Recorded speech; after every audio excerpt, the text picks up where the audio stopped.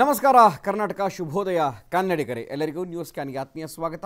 ನಾನು ಗುರುಪ್ರಸಾದ್. ಎಂದಿನಂತೆ ದಿನಪತ್ರಿಕೆಗಳ ಪ್ರಮುಖ ಸುದ್ದಿಗಳನ್ನು ನಿಮ್ಮ ಮುಂದೆ ಇಡ್ತೀನಿ. ಹಾಗೆಯೇ ಆ ಸುದ್ದಿಗಳಿಗೆ ವಿಶ್ಲೇಷಣೆಯನ್ನು ನಡೆಸ್ತೀನಿ. ಮತ್ತೊಮ್ಮೆ ನ್ಯೂಸ್ ಕ್ಯಾನ್ಗೆ ಆತ್ಮೀಯ ಸ್ವಾಗತ.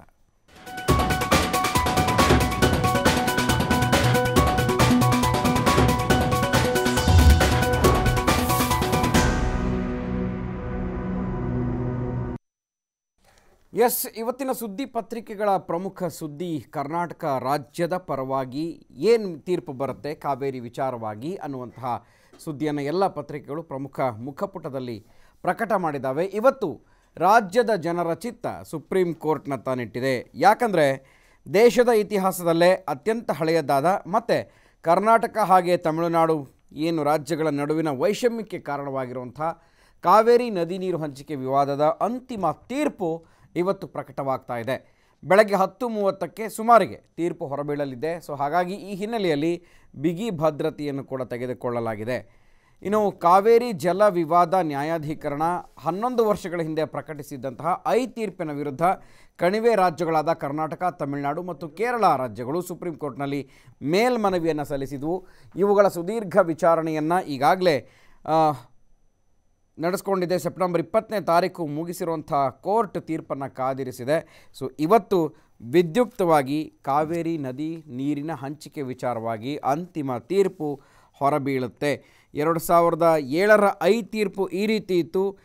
ಫೆಬ್ರವರಿ 5ನೇ ತಾರೀಕು 2007ರಲ್ಲಿ ಕಾವೇರಿ ನ್ಯಾಯಾಧೀಕರಣದಿಂದ ಅಂತಿಮ ತೀರ್ಪು ಪ್ರಕಟ ಅನ್ನೋದು ತಮಿಳುನಾಡಿಗೆ 419 TMC ಕೊಡೋದಕ್ಕೆ ಆದೇಶವನ್ನು ಕೊಡ್ತು. ಈ ಮೂಲಕ ಕರ್ನಾಟಕಕ್ಕೆ ವರ್ಷಕ್ಕೆ 192 TMC ನೀರನ್ನು ಹರಿಸಬೇಕಾದಂಥ ಅನಿವಾರ್ಯತೆ. ತೀರ್ಪಿನ ಬಗ್ಗೆ ಎರಡೂ ರಾಜ್ಯಗಳಿಂದ ಆಕ್ಷೇಪ ವ್ಯಕ್ತವಾಗಿತ್ತು. ಹಾಗಾಗಿ ಮೇಲ್ಮನವಿ ಹೋಗಿದ್ದಂಥದ್ದು. ಇವತ್ತು ಕಾವೇರಿ ಪಾಲೆಷ್ಟು, ಕಾವೇರಿ ಯಾರು ಪಾಲಾಗುತ್ತಾಳೆ, ಯಾರಿಗೆ ಎಷ್ಟೆಷ್ಟು ಪಾಲಾಗುತ್ತಾಳೆ ಅನ್ನುವಂಥದ್ದು. ಹಾಗಾಗಿ ಸಾಕಷ್ಟು ಕಟ್ಟುನಿಟ್ಟಿನ ಸುವ್ಯವಸ್ಥೆಗಳನ್ನು ಕೂಡ ತೆಗೆದುಕೊಳ್ಳಲಾಗಿದೆ. ಯಾಕೆಂದರೆ ಕಾವೇರಿ ಅನ್ನುವಂಥದ್ದು ಭಾವನಾತ್ಮಕವಾದಂಥ ವಿಷಯ. ಈ ನಿಟ್ಟಿನಲ್ಲಿ ಅನೇಕ ಬಾರಿ ಎಷ್ಟೇ ತೀರ್ಪುಗಳು ಬಂದರೂ, ಮಧ್ಯಂತರ ಆದೇಶಗಳು ಬಂದರೂ ಕೂಡ ಅದು ಕರ್ನಾಟಕಕ್ಕೆ ಶಾಪವಾಗಿಯೇ ಪರಿಣಮಿಸಿತ್ತು. ನಾವು ಇವತ್ತು ಹಾಗಾದರೆ ವಿವಾದ ಏನು, ಇದೆಲ್ಲ ಹೇಗೆ ಶುರುವಾಯಿತು, ಬನ್ನಿ ನೋಡೋಣ ಗ್ರಾಫಿಕ್ಸ್ನಲ್ಲಿ. ಈ ಒಂದು ಕಾವೇರಿ ವಿವಾದ ಶುರುವಾಗಿದ್ದು ಕೊಡಗಿನಲ್ಲಿ ಉಗಮಿಸಿ ಕೇರಳ ಮತ್ತು ತಮಿಳುನಾಡು, ಪಾಂಡಿಚೇರಿ ಮುಖಾಂತರ ಬಂಗಾಳ ಕೊಲ್ಲಿಯನ್ನು ಸೇರುವಂಥ ಕಾವೇರಿ ನದಿ ಇದು. ಕಾವೇರಿ ನದಿ ಅಂದರೆ ಕನ್ನಡ ನಾಡಿನ ಜೀವ ನದಿ. 4 ರಾಜ್ಯಗಳ ಸಂಬಂಧ ನಡುವೆ ವಿವಾದ ಇದೆ. ಕಾವೇರಿ ನದಿ ನೀರು ಹಂಚಿಕೆ ಸಂಬಂಧ 1892, 1924ರ ಅವಧಿಯಲ್ಲೂ ಕೂಡ ಮೈಸೂರು ಸಂಸ್ಥಾನ, ಮದ್ರಾಸ್ ಪ್ರೆಸಿಡೆನ್ಸಿ ನಡುವೆ ಒಪ್ಪಂದ ನಡೆದಿತ್ತು. ಕಾವೇರಿ ವಿವಾದನ ಬಗೆಹರಿಸೋದಕ್ಕೆ 1990ನೇ ಇಸ್ವಿನಲ್ಲಿ ಕೇಂದ್ರ ಸರ್ಕಾರ ನ್ಯಾಯಾಧೀಕರಣವನ್ನು ಸ್ಥಾಪನೆ ಮಾಡ್ತು. ವಾರ್ಷಿಕವಾಗಿ ಒಟ್ಟು 740 TMC ಹಂಚಿಕೆ ಸಂಬಂಧ ವ್ಯಾಜ್ಯ ಕೂಡ ನಡೆದಿತ್ತು. ಹಾಗಾಗಿ ಮೊದಲು 562 TMC ನೀರಿಗೆ ಬೇಡಿಕೆ ಇಟ್ಟಿದ್ದಂಥ ತಮಿಳುನಾಡು, ವಾರ್ಷಿಕ ಒಟ್ಟು 465 TMC ನೀರಿಗೆ ಬೇಡಿಕೆ ಇಟ್ಟಿದ್ದಂಥ ಕರ್ನಾಟಕ. ಈ ಎರಡೂ ರಾಜ್ಯಗಳ ವಾಗ್ಯುದ್ಧ ನಡೀತಾನೆ ಇದೆ. 2007ರಲ್ಲಿ ಅಂತಿಮ ತೀರ್ಪು, ನಾನಾಗಲೇ ಹೇಳಿದಾಗೆ ಅಂತಿಮ ತೀರ್ಪನ್ನು ಕಾವೇರಿ ನ್ಯಾಯಾಧೀಕರಣ ಕೊಟ್ಟಿತ್ತು. ಅಂತಿಮ ತೀರ್ಪಿನ ಅನ್ವಯ ತಮಿಳುನಾಡಿಗೆ 419 TMC ನೀರನ್ನು ಕೊಡಬೇಕು. ಕರ್ನಾಟಕದ ಪಾಲಿಗೆ 270, ಅಂದರೆ ತಮಿಳುನಾಡಿಗಿಂತ ಬಹಳಷ್ಟು ಕಡಿಮೆ. ಈ ಒಂದು ತೀರ್ಪು ಸಿಕ್ಕಿತ್ತು. 270 TMC ನೀರು ಕರ್ನಾಟಕಕ್ಕೆ ಸಿಗಬೇಕು ಅಂತ. ಕೇರಳಕ್ಕೆ 30 TMC, ಪಾಂಡಿಚೇರಿಗೆ 7 TMC, ಒಟ್ಟು 4 ರಾಜ್ಯಗಳು. ಹಾಗಾಗಿ ಈ ಒಂದು ನ್ಯಾಯಾಧೀಕರಣ ಈ ತೀರ್ಪನ್ನು ಕೊಟ್ಟಿದ್ದು 2007 ಇಸ್ವಿನಲ್ಲಿ. ಹೆಚ್ಚುವರಿಯಾಗಿ 192 TMC ನೀರನ್ನು ಬಿಡಬೇಕು ಅಂತ ನ್ಯಾಯಾಧೀಕರಣ ಸೂಚಿಸಿತ್ತು. ಕರ್ನಾಟಕ ಕಡಿಮೆ ನೀರು ಬಿಡುತ್ತಿದೆ ಅಂತ ಸುಪ್ರೀಂ ಕೋರ್ಟ್ನ ಮೆಟ್ಟಿಲೇರಿತು ತಮಿಳುನಾಡು. ಈ ನ್ಯಾಯಾಧೀಕರಣದ ತೀರ್ಪನ್ನು ಪ್ರಶ್ನಿಸಿ ಮೇಲ್ಮನವಿ ಅರ್ಜಿಯನ್ನು ಸಲ್ಲಿಸಿದ್ವು ಈ 4 ರಾಜ್ಯಗಳು. ಹೊಸದಾಗಿ ನೀರನ್ನು ಹಂಚಿಕೆ ಮಾಡುವ ಸಂಬಂಧ ಈಗ ಮೇಲ್ಮನವಿಯನ್ನು ಸಲ್ಲಿಸಿತ್ತು. ಅದರ ತೀರ್ಪು ಇವತ್ತು ಹೊರಬೀಳ್ತಾ ಇದೆ. ಅಂದರೆ ತಿಂಗಳಿಗೆ ಇಂತಿಷ್ಟು ನೀರು ಅನ್ನುವಂಥದ್ದು ಆದರೂ ಕೂಡ ಕರ್ನಾಟಕಕ್ಕೆ ಸಾಕಷ್ಟು ಕೊರತೆ ಆಗ್ತಾ ಇತ್ತು 2007ರ ತೀರ್ಪಿನ ಮುಖಾಂತರ. ಆ ಒಂದು ತೀರ್ಪಲ್ಲೇನಿದೆ ಅಂತ. ಹಾಗಾದರೆ ಇನ್ನು ನೆಕ್ಸ್ಟು ಕರ್ನಾಟಕ ಹೆಚ್ಚು ನೀರನ್ನು ಕೇಳ್ತಾ ಇರೋದು ಯಾಕೆ, ಯಾಕೆಂದರೆ ಕರ್ನಾಟಕಕ್ಕೆ ಯಾಕೆ ನೀರು ಹೆಚ್ಚಾಗಿ ಬೇಕು ತಮಿಳುನಾಡಿಗಿಂತ ಅನ್ನುವಂಥದ್ದು. ಕರ್ನಾಟಕಕ್ಕೆ ನ್ಯಾಯಾಧೀಕರಣದಿಂದ ಹಾಗೆಯೇ ತಮಿಳುನಾಡಿನಿಂದ ಹೇಗೆ ಅನ್ಯಾಯ ಆಗಿದೆ ಅನ್ನೋದನ್ನು ನೋಡ್ತಾ ಹೋಗೋಣ. ಕರ್ನಾಟಕಕ್ಕೆ ಹೆಚ್ಚು ನೀರು ಯಾಕೆ ಬೇಕು ಅನ್ನೋದನ್ನು ನೋಡೋಣ. ಇನ್ನು ಹಳೆಯ ಒಪ್ಪಂದ ಏನಿತ್ತು ಅದು ನೀರು ಹಂಚಿಕೆ ಸಂಬಂಧಪಟ್ಟ ಹಾಗೆ ಕರ್ನಾಟಕಕ್ಕೆ ಯಾವಾಗಲೂ ಕೂಡ ಅನ್ಯಾಯ ಆಗಿದೆ. ಅಂತಾರಾಷ್ಟ್ರೀಯ ನಿಯಮದ ಪ್ರಕಾರ ಸಮಾನ ಭಾಗಗಳ ಪ್ರಕಾರ ನೀರನ್ನು ಬಿಡಬೇಕು. ಕರ್ನಾಟಕಕ್ಕಿಂತ ತಮಿಳುನಾಡಿನಲ್ಲಿ ಮಳೆಯ ಪ್ರಮಾಣ ಹೆಚ್ಚಾಗಿರುತ್ತೆ. ಪ್ರತಿ ವರ್ಷ ಕೂಡ ಅಕ್ಟೋಬರ್ ನಂತರ ಕರ್ನಾಟಕದಲ್ಲಿ ಯಾವುದೇ ಮಳೆ ಇರೋದಿಲ್ಲ. ಕುಡಿಯೋದಕ್ಕೆ ನೀರಿಲ್ಲದೆ ಇದ್ದರೂ ಕೂಡ ತಮಿಳುನಾಡಿನಲ್ಲಿ ಸಾಂಬಾ ಬೆಳೆಗೆ ನೀರು ಕೊಡಬೇಕಾದಂಥ ದುಸ್ಥಿತಿ ಪ್ರತಿ ವರ್ಷ ಕೂಡ ಇರುತ್ತೆ.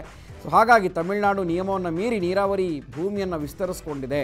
465 TMC ನೀರಿಗೆ ಬೇಡಿಕೆ ಇಟ್ಟಿದ್ದಂಥ ಕರ್ನಾಟಕಕ್ಕೆ ಸಿಕ್ಕಿದ್ದು ಜಸ್ಟ್ 270 TMC ಮಾತ್ರ. ಅಂದರೆ ಸಿಂಹಪಾಲಾಗಬೇಕಾಗಿದ್ದಂಥ ಕರ್ನಾಟಕಕ್ಕೆ 80% ಹೆಚ್ಚು ಪಾಲು ನೀರಿನಲ್ಲಿ ಕಣ್ಣು ಹಾಕಿರುವಂಥ ತಮಿಳುನಾಡು ಅದಕ್ಕೆ ಹೆಚ್ಚು ಅಂದರೆ 400ಕ್ಕೂ ಹೆಚ್ಚು TMC ನೀರು ಅದಕ್ಕೆ ಹೋಗಬೇಕಾಗುತ್ತೆ. ತಮಿಳುನಾಡಿನಲ್ಲಿ ವರ್ಷದಲ್ಲಿ 2 ಬೆಳೆಗಳನ್ನು ಬೆಳೆಯಲಾಗುತ್ತೆ. ಕರ್ನಾಟಕದಲ್ಲಿ ಕುಡಿಯೋದಕ್ಕೆ ನೀರು ಇರೋಲ್ಲ, ಅಲ್ಲಿ 2 ಬೆಳೆಗಳನ್ನು ಬೆಳೀತಾರೆ. ಸೊ ಕಾವೇರಿ ನೀರಿನಿಂದ ಒಂದೇ ಬೆಳೆ ಬೆಳೆಯಲಾಗುತ್ತೆ ಕರ್ನಾಟಕದಲ್ಲಿ. ಬೆಂಗಳೂರಿಗೆ ಹೆಚ್ಚು ಕಾವೇರಿ ನೀರು ಪೂರೈಕೆ ಆಗುತ್ತೆ. ಸೊ ಹಾಗಾಗಿ ಬೆಂಗಳೂರಿಗೂ ಕೂಡ ಕಾವೇರಿ ನೀರು ಅತ್ಯಗತ್ಯವಾದದ್ದು. ಒಂದು ದಿನ ನೀರು ನಿಲ್ಲಿಸ್ಬಿಟ್ರೆ ಬೆಂಗಳೂರಿನ ಪರದಾಟದ ಸ್ಥಿತಿ ಕೇಳೋದೇ ಬೇಡ. ಬೆಂಗಳೂರಿನ ಜನಸಂಖ್ಯೆ ಹೆಚ್ಚಳವಾಗಿರುವಂಥ ಹಿನ್ನೆಲೆ ಹೆಚ್ಚು ನೀರಿಗೆ ಬೇಡಿಕೆ ಆಗ್ತಾ ಇದೆ. ಬೆಂಗಳೂರು ಕೂಡ ವ್ಯಾಪಕವಾಗಿ ದೊಡ್ಡದಾಗ್ತಾ ಇದೆ. ಕಾವೇರಿ ನೀರಿನ ಹೊರತೆ ಇಲ್ಲದೆ ಇದ್ದರೆ ಬೆಂಗಳೂರನ್ನ ನೋಡೋಕ್ಕೆ ಕಷ್ಟ ಆಗುತ್ತೆ. ಕುಡಿಯೋ ನೀರಿಗೆ ಮೊದಲ ಆದ್ಯತೆ ಕೊಡುವಂತೆ ಕರ್ನಾಟಕ ವಾದವನ್ನು ಮಂಡಿಸಿದೆ. ಸಂಕಷ್ಟ ಪರಿಹಾರ ಸೂತ್ರ ರಚನೆಯಾಗಿರೋದ್ರಿಂದ ಕರ್ನಾಟಕಕ್ಕೆ ಬಹುಶಃ ಅನ್ಯಾಯ ಆಗುತ್ತೆ ಅನ್ನುವಂಥದ್ದು. ಯಾಕೆ ಇವತ್ತು ಕೂಡ ಒಂದು ರೀತಿಯ ಹೋಪ್ಸ್ ತುಂಬಾ ಕಡಿಮೆ. ಯಾಕೆಂದರೆ ಕರ್ನಾಟಕಕ್ಕೆ ಹೆಚ್ಚು ನೀರು ಯಾಕೆ ಬೇಕು ಅನ್ನುವಂಥ ವಾದವನ್ನು ಈಗಾಗಲೇ ಕರ್ನಾಟಕದ ಪರ ವಕೀಲರು ಮಂಡಿಸಿದ್ದಾರೆ. ಸೊ ಈ ಒಂದು ತೀರ್ಪಿನ ಪ್ರಕಾರ ಕರ್ನಾಟಕದಕ್ಕಿಂತ ತಮಿಳುನಾಡಿಗೆ ಹೆಚ್ಚಿನ ಪ್ರಕಾರ ನೀರು ಹೋಗಬೇಕು. ಯಾಕೆಂದರೆ ಅಲ್ಲಿ 2 ಬೆಳೆಯನ್ನು ಬೆಳೀತಾಳೆ ವರ್ಷಕ್ಕೆ. ಸಾಂಬಾ ಬೆಳೆ ಆಗ್ಬೋದು ಅಥವಾ ಏನು ಈ ಒಂದು ಅಕ್ಟೋಬರ್ನ ನಂತರ ಆಗುವಂಥದ್ದು. ಸೊ ಹಾಗಾಗಿ ಕರ್ನಾಟಕಕ್ಕೆ ಈ ಬಾರಿ ಸಾಕಷ್ಟು ಹೊಡೆತ ಬೀಳುತ್ತೆ. ಯಾಕೆಂದರೆ ಪ್ರತಿ ಬಾರಿ ಕೂಡ ಇಂಥದ್ದೇ ಒಂದು ದಿವ್ಯವಾದಂತಹ ಶಾಪ ನಮಗೆ ಸಿಗ್ತಾ ಇದೆ. ಸೊ ಇವತ್ತು ಕಾವೇರಿಯ ವಿವಾದದ ತೀರ್ಪು ಏನಾಗುತ್ತೆ ಅನ್ನುವಂಥ ಕುತೂಹಲ ಇದೆ. ಈ ಎಲ್ಲ ವಿಷಯಗಳ ಬಗ್ಗೆ ಮಾತನಾಡೋಕ್ಕೆ ನನ್ನ ಜೊತೆ ಇಬ್ಬರು ಅತಿಥಿಗಳು ಜಾಯ್ನ್ ಆಗಿದ್ದಾರೆ. ಅವರನ್ನು ಪರಿಚಯ ಮಾಡ್ಕೊಳ್ತೀನಿ. ಮೊದಲನೇದಾಗಿ ಹಿರಿಯ ಪತ್ರಕರ್ತರು ಹಾಗೆ ಪ್ರಾಧ್ಯಾಪಕರಾಗಿರುವಂಥ KG ಹಾಲಸ್ವಾಮಿ ಅವರಿದ್ದಾರೆ. ಸರ್, ಕಾರ್ಯಕ್ರಮಕ್ಕೆ ಸ್ವಾಗತ. ಮತ್ತೊಬ್ಬ ಸಹ ಪ್ರಾಧ್ಯಾಪಕರಾಗಿರುವಂಥ ಡಾಕ್ಟರ್ ವೆಂಕೋಬರಾವ್ ಅವರಿದ್ದಾರೆ. ವೆಂಕೋಬರಾವ್ ಅವರೇ, ಸ್ಕ್ಯಾನ್ಗೆ ಸ್ವಾಗತ. ನಾನು ಹಾಲಸ್ವಾಮಿ ಅವರ ಮಾತಾಡಿಸ್ತೀನಿ. ಕರ್ನಾಟಕಕ್ಕೆ ಮತ್ತೊಮ್ಮೆ ಶಾಪವಾಗಿ ಪರಿಣಮಿಸುತ್ತಾ, ಯಾಕೆಂದರೆ ವರ ಯಾವತ್ತೂ ಸಿಕ್ಕಿಲ್ಲ ನಮಗೆ. ಸೊ ಇವತ್ತು ಕೂಡ ಅಂಥದ್ದೇ ನಿರೀಕ್ಷೆ, ಒಂದು ಆತಂಕ, ಒಂದು ಭಯ, ಜೊತೆಗೆ ಒಂದು ರೀತಿಯ ಸಂಕಷ್ಟ. ತೀರ್ಪು ಏನಾಗುತ್ತೋ ಅನ್ನೋಂಥದ್ದು. ಇದು 125 ವರ್ಷಕ್ಕಿಂತ ಹಳೆಯದಾಗಿರ್ತಕ್ಕಂಥ ಒಂದು ಒಪ್ಪಂದ. ಇದು 1890ರಲ್ಲಿ ಆಗಿರ್ತಕ್ಕಂಥದ್ದು. ಇವತ್ತು ನಾವು 2018ರಲ್ಲಿ ಇದ್ದೇವೆ. 1890ರಲ್ಲಿ ಆಗಿರ್ತಕ್ಕಂಥ ಒಪ್ಪಂದನ ಈಗಲೂ ಅದನ್ನೇ ಅನುಸರಿಸಬೇಕು ಅಂತಕ್ಕಂಥದ್ದು ಇದುವರೆಗೂ ಸಹ ನಾವು ಮಾಡ್ಕೊಂಡ್ಬಂದಿರೋ ತಪ್ಪು ಅಂತ ಹೇಳಿದ್ರೆ ತಪ್ಪೇನಲ್ಲ ಅಂತ. ಯಾಕೆಂದರೆ ನಮ್ಮ ರಾಜಕಾರಣಿಗಳ ಒಂದು ಇಚ್ಛಾಶಕ್ತಿ ಮತ್ತು ಸರ್ಕಾರದ ಇಚ್ಛಾಶಕ್ತಿ, ಸುಪ್ರೀಂ ಕೋರ್ಟ್ ತೆಗೆದುಕೊಂಡಂತಹ ನೀತಿ, ಇದೆಲ್ಲ ನೋಡಿದರೆ ಒಂಥರ ಗೊಂದಲಮಯವಾಗೇ ಕಾಣ್ತಾ ಇತ್ತು. ಯಾಕೆಂದರೆ ಪ್ರತಿ ವರ್ಷವೂ ಸಹ ಇಲ್ಲಿ ಕುಡಿಯೋ ನೀರಿಗೆ ಮತ್ತು ಬೆಳೆಯೋದಕ್ಕೆ ಬೇಕಾಗಿರತಕ್ಕಂತಹ ಇದು ಪ್ರಮಾಣ ತಮಿಳುನಾಡಲ್ಲಿ ಅಲ್ಲಿ ಬೆಳೆ ಬೆಳೀತಕ್ಕಂಥದ್ದು ಹೆಚ್ಚಿಗೆ ಆಗಿರ್ಬೋದು. ಇಲ್ಲಿ ಸಹ ಜನಸಂಖ್ಯೆ ಹೆಚ್ಚಾಗಿ ಭಾಳ ಅವಶ್ಯಕವಾಗಿರ್ತಕ್ಕಂಥ ಬದುಕಲಿಕ್ಕೆ ಬೇಕಾಗಿರ್ತಕ್ಕಂಥದ್ದು ಇಲ್ಲಿ ಕರ್ನಾಟಕಕ್ಕಾಗಿರ್ತಕ್ಕಂಥದ್ದು. ಅಂತಹ ನಿಟ್ಟಿನಲ್ಲಿ ಅವರು ಏನು ಹೇಳ್ತಿದ್ದಾರೆ, ಹಿಂದೆ ಒಂದು ಕೊಟ್ಟಿರತಕ್ಕಂಥ ತೀರ್ಪಲ್ಲಿ 419 TMC ಕೊಡಬೇಕಿತ್ತು ಇದಕ್ಕೆ ಅಂತ ಹೇಳ್ತಾ ಇದ್ರು. ಅಂಥ 419 TMC ಕೊಡೋದಲ್ಲೇ ನಮ್ಮಲ್ಲಿ ಆಗ್ತಾ ಇರಲಿಲ್ಲ. ಮಳೆ ಬರ್ತಾ ಇರಲಿಲ್ಲ, ಸಂಗ್ರಹ ಆಗ್ತಾ ಇರಲಿಲ್ಲ, ಕುಡಿಯೋ ನೀರಿನ ಅವಶ್ಯಕತೆ ಜಾಸ್ತಿ ಆಗ್ತಾ ಇತ್ತು. ಇಂಥ ಸಂದರ್ಭದಲ್ಲಿ ಈಗ ಅವರು ಮತ್ತೆ 566 TMC ಕೊಡಬೇಕು ಅಂತ ಹೇಳಿ ವಾದ ಮಾಡಿರ್ತಕ್ಕಂಥದ್ದು ಸಹ ಸಮಂಜಸ ಅಲ್ಲ ಅಂತ. ಯಾಕೆಂದರೆ ಕುಡಿಯೋ ನೀರಿಗೆ ಆದ್ಯತೆಯನ್ನು ಕೊಡಬೇಕು, ಮೊದಲು ಬದುಕಬೇಕು, ಬದುಕಿ ಮೇಲೆ ನಂತರ ಮುಂದಿಂದು. ಹಾಗೆ ಏನು 270 TMC ಏನಿತ್ತು ಅದು ನಮ್ಮವರು ಇವತ್ತು ಬೇಡಿಕೆ ಮಾಡಿರ್ತಕ್ಕಂಥದ್ದು ಏನಪ್ಪ ಅಂದರೆ 320ರಿಂದ 330 TMCನ ಕೊಡಬೇಕು ಅಂತ ಹೇಳ್ತಾ ಕೇಳ್ಕೊಂಡಿರತಕ್ಕಂಥದ್ದು. ಯಾಕೆಂದರೆ ಇವತ್ತು ನಗರಗಳು ದೊಡ್ಡದಾಗ್ತಾ ಇದೆ, ಜನಸಂಖ್ಯೆ ಜಾಸ್ತಿ ಆಗ್ತಿದೆ, ಕುಡಿಯೋ ನೀರಿನ ಅವಶ್ಯಕತೆ ಜಾಸ್ತಿ ಆಗ್ತಿದೆ. ಆಮೇಲೆ ಕರ್ನಾಟಕಕ್ಕೆ ವಲಸೆ ಬರತಕ್ಕಂಥ ಜನರು ತಮಿಳುನಾಡಿನವ್ರು ಇರ್ಬೋದು, ಕೇರಳದವ್ರು ಇರ್ಬೋದು, ಬಿಹಾರದವ್ರು ಇರ್ಬೋದು, ಅವರೆಲ್ಲ ತುಂಬ ಜನ ಇದ್ದಾರೆ. ಅವರಿಗೆಲ್ಲ ಕುಡಿಲಿಕ್ಕೆ ನೀರು ಬೇಕಲ್ಲ, ಅವರಿಂದ ಅಲ್ಲಿಂದ ಏನು ತರಲಿಕ್ಕೆ ಸಾಧ್ಯ ಇಲ್ಲ. ಅವರು ಖಂಡಿತ ಅದು ಏನಿದ್ರು ಇಲ್ಲಿಂದಲೇ ಮತ್ತೆ ನಾವು ಸಪ್ಲೈ ಮಾಡಬೇಕು ನೀರನ್ನು. ಅದನ್ನು ಆ ಒಂದು ಪೂರೈಕೆ ಮಾಡುವ ನಿಟ್ಟಿನಲ್ಲಿ ನಾನು ಅಂದ್ಕೊಂಡಿದ್ದೇನೆ ಇವತ್ತು ಸುಪ್ರೀಂ ಕೋರ್ಟಿಗೆ ಮನವರಿಕೆ ಆಗ್ಬೋದೇನೋ. ನಮ್ಮ ಸರ್ಕಾರ ಏನು ಮಂಡಿಸಿರತಕ್ಕಂಥ ವಾದ ಇದೆ, ಅದನ್ನು ಒಪ್ಕೊಂಡ್ಬಿಟ್ಟು ಕುಡಿಯೋ ನೀರಿಗೆ ಆದ್ಯತೆಯನ್ನು ಕೊಟ್ಟರೆ ನಮ್ಮೆಲ್ಲರ ಒಂದು ಅದೃಷ್ಟ, ನಾವು ಭಾಗ್ಯವಂತರು ಅಂತ ಹೇಳ್ಕೊಳ್ತೇವೆ.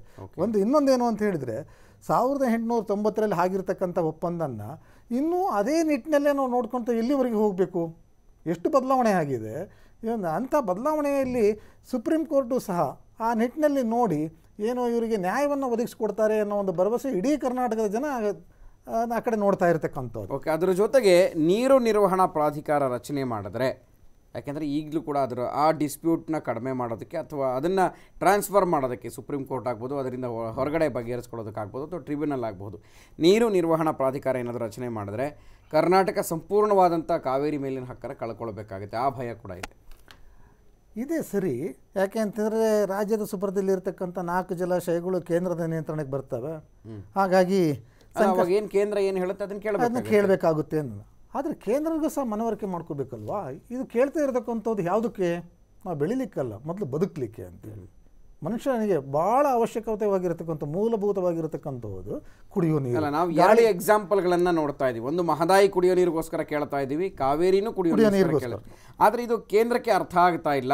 ಜೊತೆಗೆ ನಮ್ಮ ವಾದ ಕೂಡ ಸುಪ್ರೀಂ ಕೋರ್ಟ್ನಲ್ಲಿ ನಿಲ್ತಾ ಇಲ್ಲ ಹೆಚ್ಚಿಗೆ ಅನ್ನೋಂಥದ್ದು. ಹಾಗಾಗಿ ಆದ್ಯತೆಯನ್ನು ಯಾವುದಕ್ಕೆ ಕೊಡಬೇಕು ಅನ್ನೋದನ್ನು ಮನವರಿಕೆ ಆಗಬೇಕು. ಯಾರು ಅಲ್ಲಿ ಪೀಠದಲ್ಲಿ ಕೂತ್ಕೊಂಡವರಿಗೆ, ಆ ಪೀಠದಲ್ಲಿ ಕೂತ್ಕೊಂಡವ್ರಿಗೆ ಅವ್ರಿಗೆ ನೀರು ಕುಡಿಲಿಕ್ಕಿಲ್ಲ ಅಂತ ಹೇಳಿದ್ರೆ ಅವರು ಕೆಲಸ ಮಾಡ್ಲಿಕ್ಕೆ ಆಗೋದಿಲ್ಲ ಅನ್ನೋದು ಮನವರಿಕೆ ಆಗಬೇಕು. ಅಂಥವ್ರು ಇಲ್ಲಿ ಬದುಕ್ತಕ್ಕಂಥ ಜನರು ಏನಿದ್ದಾರೆ ಅವರಿಗೆ ಯಾವ ಆದ್ಯತೆಯನ್ನು ಕೊಡಬೇಕು? ಮೊದಲು ಗಾಳಿ ಏನೋ ಸಿಗ್ತಾ ಇದೆ, ಮುಂದೆ ಅದನ್ನೋ ಒಂದು ಕಷ್ಟ ಆಗ್ಬೋದು, ನಾವು ಹೋರಾಡ್ಬೋದು ಅನ್ನೋ ಆ ಸ್ಥಿತಿ ಬರ್ಬೋದು. ಈಗ ಇಂಥ ಸಂದರ್ಭದಲ್ಲಿ ಕುಡಿಯೋ ನೀರಿಗೆ ನಾನು ಅಂದ್ಕೊಂಡಿದ್ದೇನೆ ಇವತ್ತು ನಮ್ಮ ರಾಜ್ಯ ಸರ್ಕಾರ ಏನು ಮಂಡಿಸಿರತಕ್ಕಂಥ ವಾದವನ್ನು ಸ್ವಲ್ಪ ಮಟ್ಟಿಗೆ ಆದ್ರೂ ಅದನ್ನು ಒಪ್ಕೊಂಡ್ಬಿಟ್ಟು ನಮಗೆ ಪರಿಹಾರವನ್ನು ಕೊಡುತ್ತೆ. ಯಾಕೆಂದರೆ ಬೆಳೆ ನೆಕ್ಸ್ಟು, ಬದುಕು ಫಸ್ಟು. ಆ ಬದುಕಿಲ್ದಲೇ ಬೆಳಿಲಿಕ್ಕೆ ಏನು ಸಾಧ್ಯ ಆಗುತ್ತೆ? ಆಮೇಲೆ ಇನ್ನೊಂದು ಏನಾಗಿದೆ ಅಂದರೆ ತಮಿಳುನಾಡಲ್ಲಿ ಸಹ ಅವರು ವಿಸ್ತರಿಸ್ಕೊಂಡಿದ್ದಾರೆ ಬೆಳೆಯೋದನ್ನು. ಹೌದು, ನಮ್ಮಲ್ಲಿ ಜನಸಂಖ್ಯೆ ಜಾಸ್ತಿ ಆಗಿದೆ, ಬೆಳೆ ಜಾಸ್ತಿ ಆಗಿದೆ. ಹಾಗಾಗಿ ಜನಸಂಖ್ಯೆಗೆ ನೀರು ಕೊಡಬೇಕು ಅಥವಾ ಬೆಳೆಗೆ ನೀರು ಕೊಡಬೇಕು? ಇದು ಪ್ರಶ್ನೆ ಆಗಿರತಕ್ಕಂಥದ್ದು. ಈ ಪ್ರಶ್ನೆಗೆ ಏನು ಮೊದಲು ಬದುಕು ಜೀವನ, ಆ ನಂತರ ನಾವು ಅಲ್ಲ. ಈಗ ಪ್ರತಿ ಬಾರಿಯೂ ಕೂಡ ಕಾವೇರಿದ ಏನು ಯೋಜನೆ ಇದ್ರೂ ಕೂಡ ಕರ್ನಾಟಕಕ್ಕೆ ಸಾಕಷ್ಟು ಧಕ್ಕೆ ಆಗಿದೆ. ಈ ಮೇಕೆದಾಟು ಯೋಜನೆ ತಗೊಂಡ್ರು ಕೂಡ ಅದಕ್ಕೆ ಒಂದು ಅಡ್ಡಗಾಲು. ಅಂದರೆ ಕುಡಿಯೋ ನೀರಿಗೋಸ್ಕರ ಮಾಡ್ಕೊಳ್ತಾರೆ. ಏನಾಗ್ತಿದೆ ಅಂದರೆ ಕರ್ನಾಟಕದ ಜನರು ಎಲ್ಲರೂ ಭಾಳ ಮುಗ್ದ್ರು. ನಾವು ಎಲ್ಲರನ್ನೂ ಅಪ್ಕೊಳ್ತೇವೆ, ಪ್ರೀತಿಸ್ತೇವೆ, ತೆರ್ಕೊಳ್ತೇವೆ. ತಪ್ಪಾಗಿರೋದಂತಾನೆ ನಮ್ಮಲ್ಲಿ ಅಗ್ರೆಸಿವ್ನೆಸ್ ಇಲ್ಲ. ಅದೇ ತಮಿಳ್ನಾಡು ನೋಡಿ ಎಷ್ಟು ಅಗ್ರೆಸಿವ್ನೆಸ್ ಇದ್ದಾರೆ. ಕೇಂದ್ರದಲ್ಲಿರ್ತಕ್ಕಂಥ ನಿಧಿನೆಲ್ಲ ತಗೊಂಡ್ಬಿಟ್ಟು ಕರ್ಕೊಂಡು ಆರಾಮಾಗಿರೋ ಕರ್ನಾಟಕದಲ್ಲಿ ಅಂತ ಹೇಳ್ತೀವಿ. ಮತ್ತೆ ನಾವೆಲ್ಲ ಬಂದ್ಬಿಟ್ಟು ಅವ್ರಿಗೆ ಜಾಗ ಕೊಟ್ಟು ನಾವೇ ಬೇಕಾದ್ರೆ ಹೊರಗಡೆ ಹೋಗುವಂಥ ಸ್ಥಿತಿಲಿ ಇದ್ದೇವೆ ನಾವೀಗ. ಈಗ ನೋಡ್ತಾ ಇದ್ದೇವೆ ಈ ಬೆಂಗಳೂರಲ್ಲೇ ನೋಡ್ಕೊಂಡ್ರೆ ಕುಡಿಯೋ ನೀರು ಬೇಕಾಗಿರೋದು ಬಹಳಷ್ಟು ಜನಗಳು ಹೊರಗಡೆಯಿಂದ ಬಂದವರಂತವ್ರಿಗೆ. ನಾವೆಲ್ಲ ಹೊರಗೆ ಹೋಗ್ಬಿಟ್ಟಿದ್ದೇವೆ ಭಾಳ ಜನ. ಆ ಸ್ಥಿತಿಲಿದೆ ಇವತ್ತು. ನಾಳೆ ಇದು ಬೆಂಗಳೂರು ಸಹ ಇದು ಕನ್ನಡಿಗರ ನಾಡೋ ಅಥವಾ ಏನೋ ಬೇರೆ ಅಂತ ಅನ್ನೋ ಒಂದು ಯೋಚನೆ ಸಹ ಆಗ್ತಾ ಇರ್ತಕ್ಕಂಥ ಸ್ಥಿತಿಯಲ್ಲಿದೆ. ಯಾಕೆಂದರೆ ನಮ್ಮ ಸರ್ಕಾರದ ನಡವಳಿಕೆಗಳು ಸಹ ಏನೋ ಎಲ್ಲೋ ಒಂದು ಕಡೆಗೆ ನಮ್ಮ ನಾಡು ನುಡಿಗೂ ಸಹ ಆದ್ಯತೆಯನ್ನು ಕೊಟ್ಟು ಅದಕ್ಕೂ ಸಹ ಉಳಿಬೇಕು ಅನ್ನೋ ಸ್ಥಿತಿಯಲ್ಲಿ ನೋಡಬೇಕು ಅದನ್ನು. ಓಕೆ ಸರ್, ವೆಂಕಟೇಶ್ವರ ಬರ ತಾವು ಒಬ್ಬ ಸಾಮಾನ್ಯ ಮನುಷ್ಯನಾಗಿ ಅದರ ಜೊತೆಗೆ ಬೆಂಗಳೂರಿನ ನಿವಾಸಿಯಾಗಿ, ಯಾಕೆ ಬೆಂಗಳೂರು ದಿನೇ ದಿನೇ ಬೆಳೀತಾ ಇದೆ. ಈಗಾಗಲೇ ಸಾಕಷ್ಟು ಬೆಳೆದಿದೆ. ಕೆಂಪೇಗೌಡರೇ ಎಕ್ಸ್ಪೆಕ್ಟ್ ಮಾಡಿರಲಿಲ್ಲ ಬೆಂಗಳೂರು ಹೀಗಾಗುತ್ತೆ ಅಂತ. ಸೊ ಅವತ್ತು ಅವರು ಸಾಕಷ್ಟು ಕೆರೆ ಕಟ್ಟೆಗಳನ್ನು ಕಟ್ಟಿಸಿದ್ರು. ಆದರೆ ಅದು ಯಾವುದು ಕೂಡ ಇವತ್ತು ಹೆಸರಿಲ್ದಾಗ ಹೊರಟೋಗಿದೆ. ಸೊ ನೀರಿನ ಹೊರತೆ ಬೇಕು ಅಂತಂದರೆ ಕಾವೇರಿ ನದಿನೇ ಆಶ್ರಯಿಸಬೇಕು, ಇಲ್ಲ ಬಿಸ್ಲೇರಿನ ಕೊಂಡ್ಕೊಂಡು ಕುಡಿಬೇಕು. ಸೊ ಮುಂದೆ ಅಂಥ ದಿನಗಳು ಬಂದರೆ ಯಾವುದೇ ಅನುಮಾನ ಇಲ್ಲ. ಸೊ ಅದ ನಿಟ್ಟಿನಲ್ಲಿ ಕಾವೇರಿ ತೀರ್ಪು ಬೆಂಗಳೂರಿಗೆ ಯಾವ ರೀತಿ ಶಾಪ ಆಗುತ್ತೆ? ನೀವು ಬಿಸ್ಲೇರಿ ಅಂತ ಹೇಳಿದ್ರಿ, ಇನ್ನೂ ಸ್ವಲ್ಪ ಒಂದು ಹೆಜ್ಜೆ ಮುಂದೆ ಹೋಯಿತು ಅಂತ ಹೇಳಿದ್ರೆ ಮತ್ತೆ ಈ ಟ್ಯಾಬ್ಲೆಟ್ಸ್ ಬರ್ಬೋದು. ಮಾರ್ನಿಂಗ್ ಒಂದು ಟ್ಯಾಬ್ಲೆಟ್, ಮಧ್ಯಾಹ್ನ ಒಂದು ಟ್ಯಾಬ್ಲೆಟ್, ಮತ್ತೆ ರಾತ್ರಿ ಆತರ ಮುಂದೆ ಬಂದ್ರೆ ಆ ರೀತಿ ಏನಾದರೂ ಮೊರೆ ಹೋಗಬೇಕಾಗುತ್ತೆ. ಅಲ್ಲ, ಇಲ್ಲಿ ಏನಾಗಿದೆ ಅಂದ್ರೆ ಕಾವೇರಿ ತೀರ್ಪು ಅಂತ ತಗೊಂಡಾಗ ಇಲ್ಲಿ ನಾವು ಏನು ಮಾಹಿತಿ ಕೊಟ್ಟಿರ್ತೀವಿ ಮತ್ತು ಯಾವ ರೀತಿ ಅಂಕಿಅಂಶಗಳನ್ನ ಕೊಟ್ಟಿರ್ತೀವಿ, ಅದು ಆಧಾರದ ಮೇಲೆ ಮತ್ತು ಇವತ್ತಿನ ಪ್ರಸ್ತುತ ನಗರೀಕರಣದ ಸ್ಥಿತಿಗತಿಗಳೇನಿದೆ ಆ ಸ್ಥಿತಿಗತಿಗಳ ಒಂದು ಪರಿಚಯವನ್ನು, ವಾಸ್ತವ ಛಾಯೆಯನ್ನು ನಾವು ಸುಪ್ರೀಂ ಕೋರ್ಟಲ್ಲಿ ಇಡಬೇಕಾಗುತ್ತೆ. ನಾವು ಮುಖ್ಯವಾಗಿ ಕಾವೇರಿ ವಿಚಾರ ತಗೊಂಡಾಗ 2 ಅಂಶಗಳನ್ನು ಗಮನದಲ್ಲಿ ಇಟ್ಕೊಡ್ಬೇಕಾಗುತ್ತೆ. ಒಂದು ರೈತಾಪಿ ಜನರು ಒಂದು ರೀತಿಯ ಒಂದು ಬೆನ್ನೆಲುಬು, ನಮ್ಮ ಭಾರತದ ಬೆನ್ನೆಲುಬು. ರೈತರಿಗೆ ಅನುಕೂಲಗಳಾಗಬೇಕಾಗುತ್ತೆ. ಉದಾಹರಣೆ, ಇತ್ತೀಚೆಗೆ ನಾವು ರೈತರ ಆತ್ಮಹತ್ಯೆ ಪ್ರಸಂಗಗಳನ್ನು ನೋಡ್ಬೋದು. ಅದನ್ನು ನೋಡಿದಾಗ ಕೆಲವು ಮಾಧ್ಯಮಗಳೇ ಒಂದು ರೀತಿಯ ರೈತರಿಗೆ ಸಹಾಯ ಮಾಡಿರೋದನ್ನ ನಾವು ನೋಡ್ಬೋದು, ಒಂದು ರೀತಿಯ ಹಣ ಇದ್ದವರ ಕಡೆಯಿಂದ. ಈ ನಿಟ್ಟಿನಲ್ಲಿ ಒಂದು. ಎರಡನೇದು ಬಂದಾಗ ಇವತ್ತು ನಾವು ನಗರದ ಜನತೆಯನ್ನ ದೃಷ್ಟಿಯಲ್ಲಿ ಇಟ್ಕೋಬೇಕಾಗುತ್ತೆ. ಅಲ್ಲಿ ಮೂಲಭೂತ ಸೌಕರ್ಯಗಳಲ್ಲಿ ನೀರು ಸಹ ಒಂದು. ಅದ್ರ ಜೊತೆಯಲ್ಲಿ ಸರ್ಕಾರ ಎಲ್ಲವನ್ನೂ ಒದಗಿಸ್ಕೊಳ್ಬೋದು. ಅದೇ ನೀರಿನ ಸಮಸ್ಯೆಯನ್ನ ನಾವು ಕೆಲವೇ ದಿನಗಳಲ್ಲಿ ಬೇಸಿಗೆಯಲ್ಲಿ ಬರುತ್ತೆ, ಬೀದಿಯಲ್ಲಿ ಎಲ್ಲ ಬಿಂದಿಗೆಗಳನ್ನ ಇಟ್ಕೊಂಡು ನಿಂತ್ಕೊಂಡಿರ್ತಾರೆ. ಅದನ್ನ ನಾವು ಮಾಧ್ಯಮಗಳಲ್ಲಿ ಅದನ್ನ ತೋರಿಸ್ತಾ ಹೋಗ್ತಾ ಇರ್ತೀವಿ. ಈ ನಿಟ್ಟಿನಲ್ಲಿ ಇವತ್ತು ನಗರದ ವಾಟ್ಸಪ್ಗಳು ನೋಡ್ಬೋದು ನಾವು. ಈಗ ಕೆಲವೊಂದು ಹಳೆಯ ಬೆಂಗಳೂರು ಹೇಗಿತ್ತು, ಆ ಹಿಂದಿನ ಬೆಂಗಳೂರದ ಒಂದು ಚಿತ್ರಣ, ಅವಿನ್ಯೂರು ಚಿತ್ರಣ ಕೊಡ್ತಾರೆ, ಹೊಸೂರುಡಿ ಯಾವ ರೀತಿ ಇತ್ತು, ಇದ್ರ ಬಗ್ಗೆ ವಾಟ್ಸಪ್ಗೆ ಬಿಡ್ತಾ ಇರ್ತಾರೆ. ಅವತ್ತಿನ ಬೆಂಗಳೂರೇ ಬೇರೆ, ಇವತ್ತಿನ ಬೆಂಗಳೂರೇ ಬೇರೆ. ಖಂಡಿತ. ಯಾಕಂದ್ರೆ ಇವತ್ತು ಸಾಮಾಜಿಕ ಬದಲಾವಣೆ ಆಗಿದೆ, ಆಧುನೀಕರಣ ಆಗಿದೆ, ಜನಗೆ ನೀರಿನ ಅಗತ್ಯತೆ ಅನ್ನೋದಿದೆ. ಆದರೆ ಕಾವೇರಿ ನೀರಿನ ಅಗತ್ಯತೆ ಸಾಕಷ್ಟು ಒಂದು ನಗರ ಜನರಿಗೆ ಇವತ್ತಿದೆ. ಅದನ್ನ ಒಂದು ರೀತಿಯಲ್ಲಿ ನಮಗೆ ನ್ಯಾಯವಾದ ತೀರ್ಪು ನಮಗೆ ಬರಬೇಕಾಗುತ್ತೆ. ಈ ದೃಷ್ಟಿಯಲ್ಲಿ ಒಂದು ರೀತಿಯಲ್ಲಿ ಒಂದು ಜನಸಂಖ್ಯೆಯನ್ನು ಹೆಚ್ಚಾಗ್ತಾ ಇದೆ. ಇಲ್ಲಿ ಸರಿ ಹೇಳಿದಾಗೆ ಬರೀ ಕನ್ನಡಿಗರು ಮಾತ್ರ ನಮ್ಮ ಬೆಂಗಳೂರಲ್ಲಿ ಇಲ್ಲ ಅಥವಾ ಕರ್ನಾಟಕದಲ್ಲಿಲ್ಲ, ಎಲ್ಲ ಜನರು ಇದ್ದಾರೆ. ಇಲ್ಲಿ ಒಟ್ಟಾಗಿ ಕನ್ನಡ ಪರ ಸಂಘಟನೆಗಳು ಜೊತೆಗೆ ಇನ್ನಿತರ ಒಂದು ರೀತಿಯ ಸಂಘಟನೆಗಳಿದೆಯೋ, ತೆಲುಗು ಇರ್ಬೋದು, ತಮಿಳು ಮಾತಾಡೋರಿರ್ಬೋದು, ಮರಾಠಿ ಮಾತಾಡೋರಿರ್ಬೋದು, ಇವರೆಲ್ಲರೂ ಸರ್ ಒಟ್ಟಾಗಿ ಸೇರಿ ಒಂದು ರೀತಿಯಲ್ಲಿ ಚಳುವಳಿಗಳನ್ನು ಹಮ್ಮಿಕೊಳ್ಬೇಕಾಗುತ್ತೆ. ಇಲ್ಲಿ ಮುಖ್ಯವಾಗಿ 4 ನಿಟ್ಟಿನಲ್ಲಿ ನಾವು ಯೋಚನೆ ಮಾಡಬೇಕಾಗುತ್ತೆ. ಒಂದು ಇವತ್ತು ಕಾವೇರಿ ವಿವಾದದ ಚರ್ಚೆ ಸಮಸ್ಯೆ ಬಗ್ಗೆ ಒಂದು ತೀರ್ಪಿದೆ. ಎರಡನೇದು ಬಂದಾಗ ಬಜೆಟ್ ಬಗ್ಗೆ ಇದೆ. ಒಂದು ಮಾತಾಡ್ತೀನಿ ನಾನು. ಬಜೆಟ್ನಲ್ಲೂ ಕೂಡ ಬೆಂಗಳೂರಿಗೆ ಸಾಕಷ್ಟು ಸಿಂಹಪಾಲು ಹೋಗುತ್ತೆ, ಅದ್ರ ಬಗ್ಗೆ ಮಾತಾಡ್ತೀನಿ. ಅದ್ರ ಜೊತೆಗೆ ಶಾಂತಿ ಸುವ್ಯವಸ್ಥೆಯನ್ನು ಕಾಪಾಡೋದಕ್ಕೂ ಕೂಡ ಸಾಕಷ್ಟು ಕ್ರಮವನ್ನು ತೆಗೆದುಕೊಳ್ಳಲಾಗಿದೆ. 50ಕ್ಕೂ ಹೆಚ್ಚು ಸ್ಟ್ರೈಕಿಂಗ್ ಫೋರ್ಸನ್ನು ನಿಯೋಜನೆ ಮಾಡಲಾಗಿದೆ. ಹಾಗೆಯೇ ಸೂಕ್ಷ್ಮ ಪ್ರದೇಶಗಳಲ್ಲಿ ಕಟ್ಟೆಚ್ಚರವನ್ನು ಕೂಡ ವಹಿಸಲಾಗಿದೆ ಅನ್ನುವಂಥದ್ದು. ಹಾಗಾದರೆ ಮುಂದಿನ ಸ್ಟೋರಿಯನ್ನು ನೋಡೋಣ ಏನಿದೆ ಅಂತ. ನಿನ್ನೆ ಬೆಂಗಳೂರಿನ ಕಸವನಹಳ್ಳಿಯಲ್ಲಿ ಕಟ್ಟಡ ಕುಸಿದಂತಹ ಪ್ರಕರಣ ನಡೆದಿತ್ತು. ಅದರಲ್ಲಿ ಮೃತಪಟ್ಟಂಥವರ ಸಂಖ್ಯೆ ಇದೀಗ 3ಕ್ಕೆ ಏರಿದೆ. ಇನ್ನು ಕಟ್ಟಡಕ್ಕೆ ಬಳಸಿದಂತಹ ಪಿಲ್ಲರ್ನ ಕಂಬಿ ತೀರಾ ಕಳಪೆಯಾಗಿತ್ತು. ಒಂದಂತಸ್ತಿನ ಕಟ್ಟಡಕ್ಕೆ ಬಳಸುವಂತಹ ಕಂಬಿಯನ್ನು ಬಳಸಲಾಗಿತ್ತು. ಅದಲ್ಲದೆ 10 ವರ್ಷದಿಂದ ಕಟ್ಟಡವನ್ನು ಹಾಗೇ ಬಿಡಲಾಗಿತ್ತು. ಈ 4 ವರ್ಷದಲ್ಲಿ ಕಟ್ಟಡ ಶಿಥಿಲಾವಸ್ಥೆಯನ್ನು ತಲುಪಿದೆ.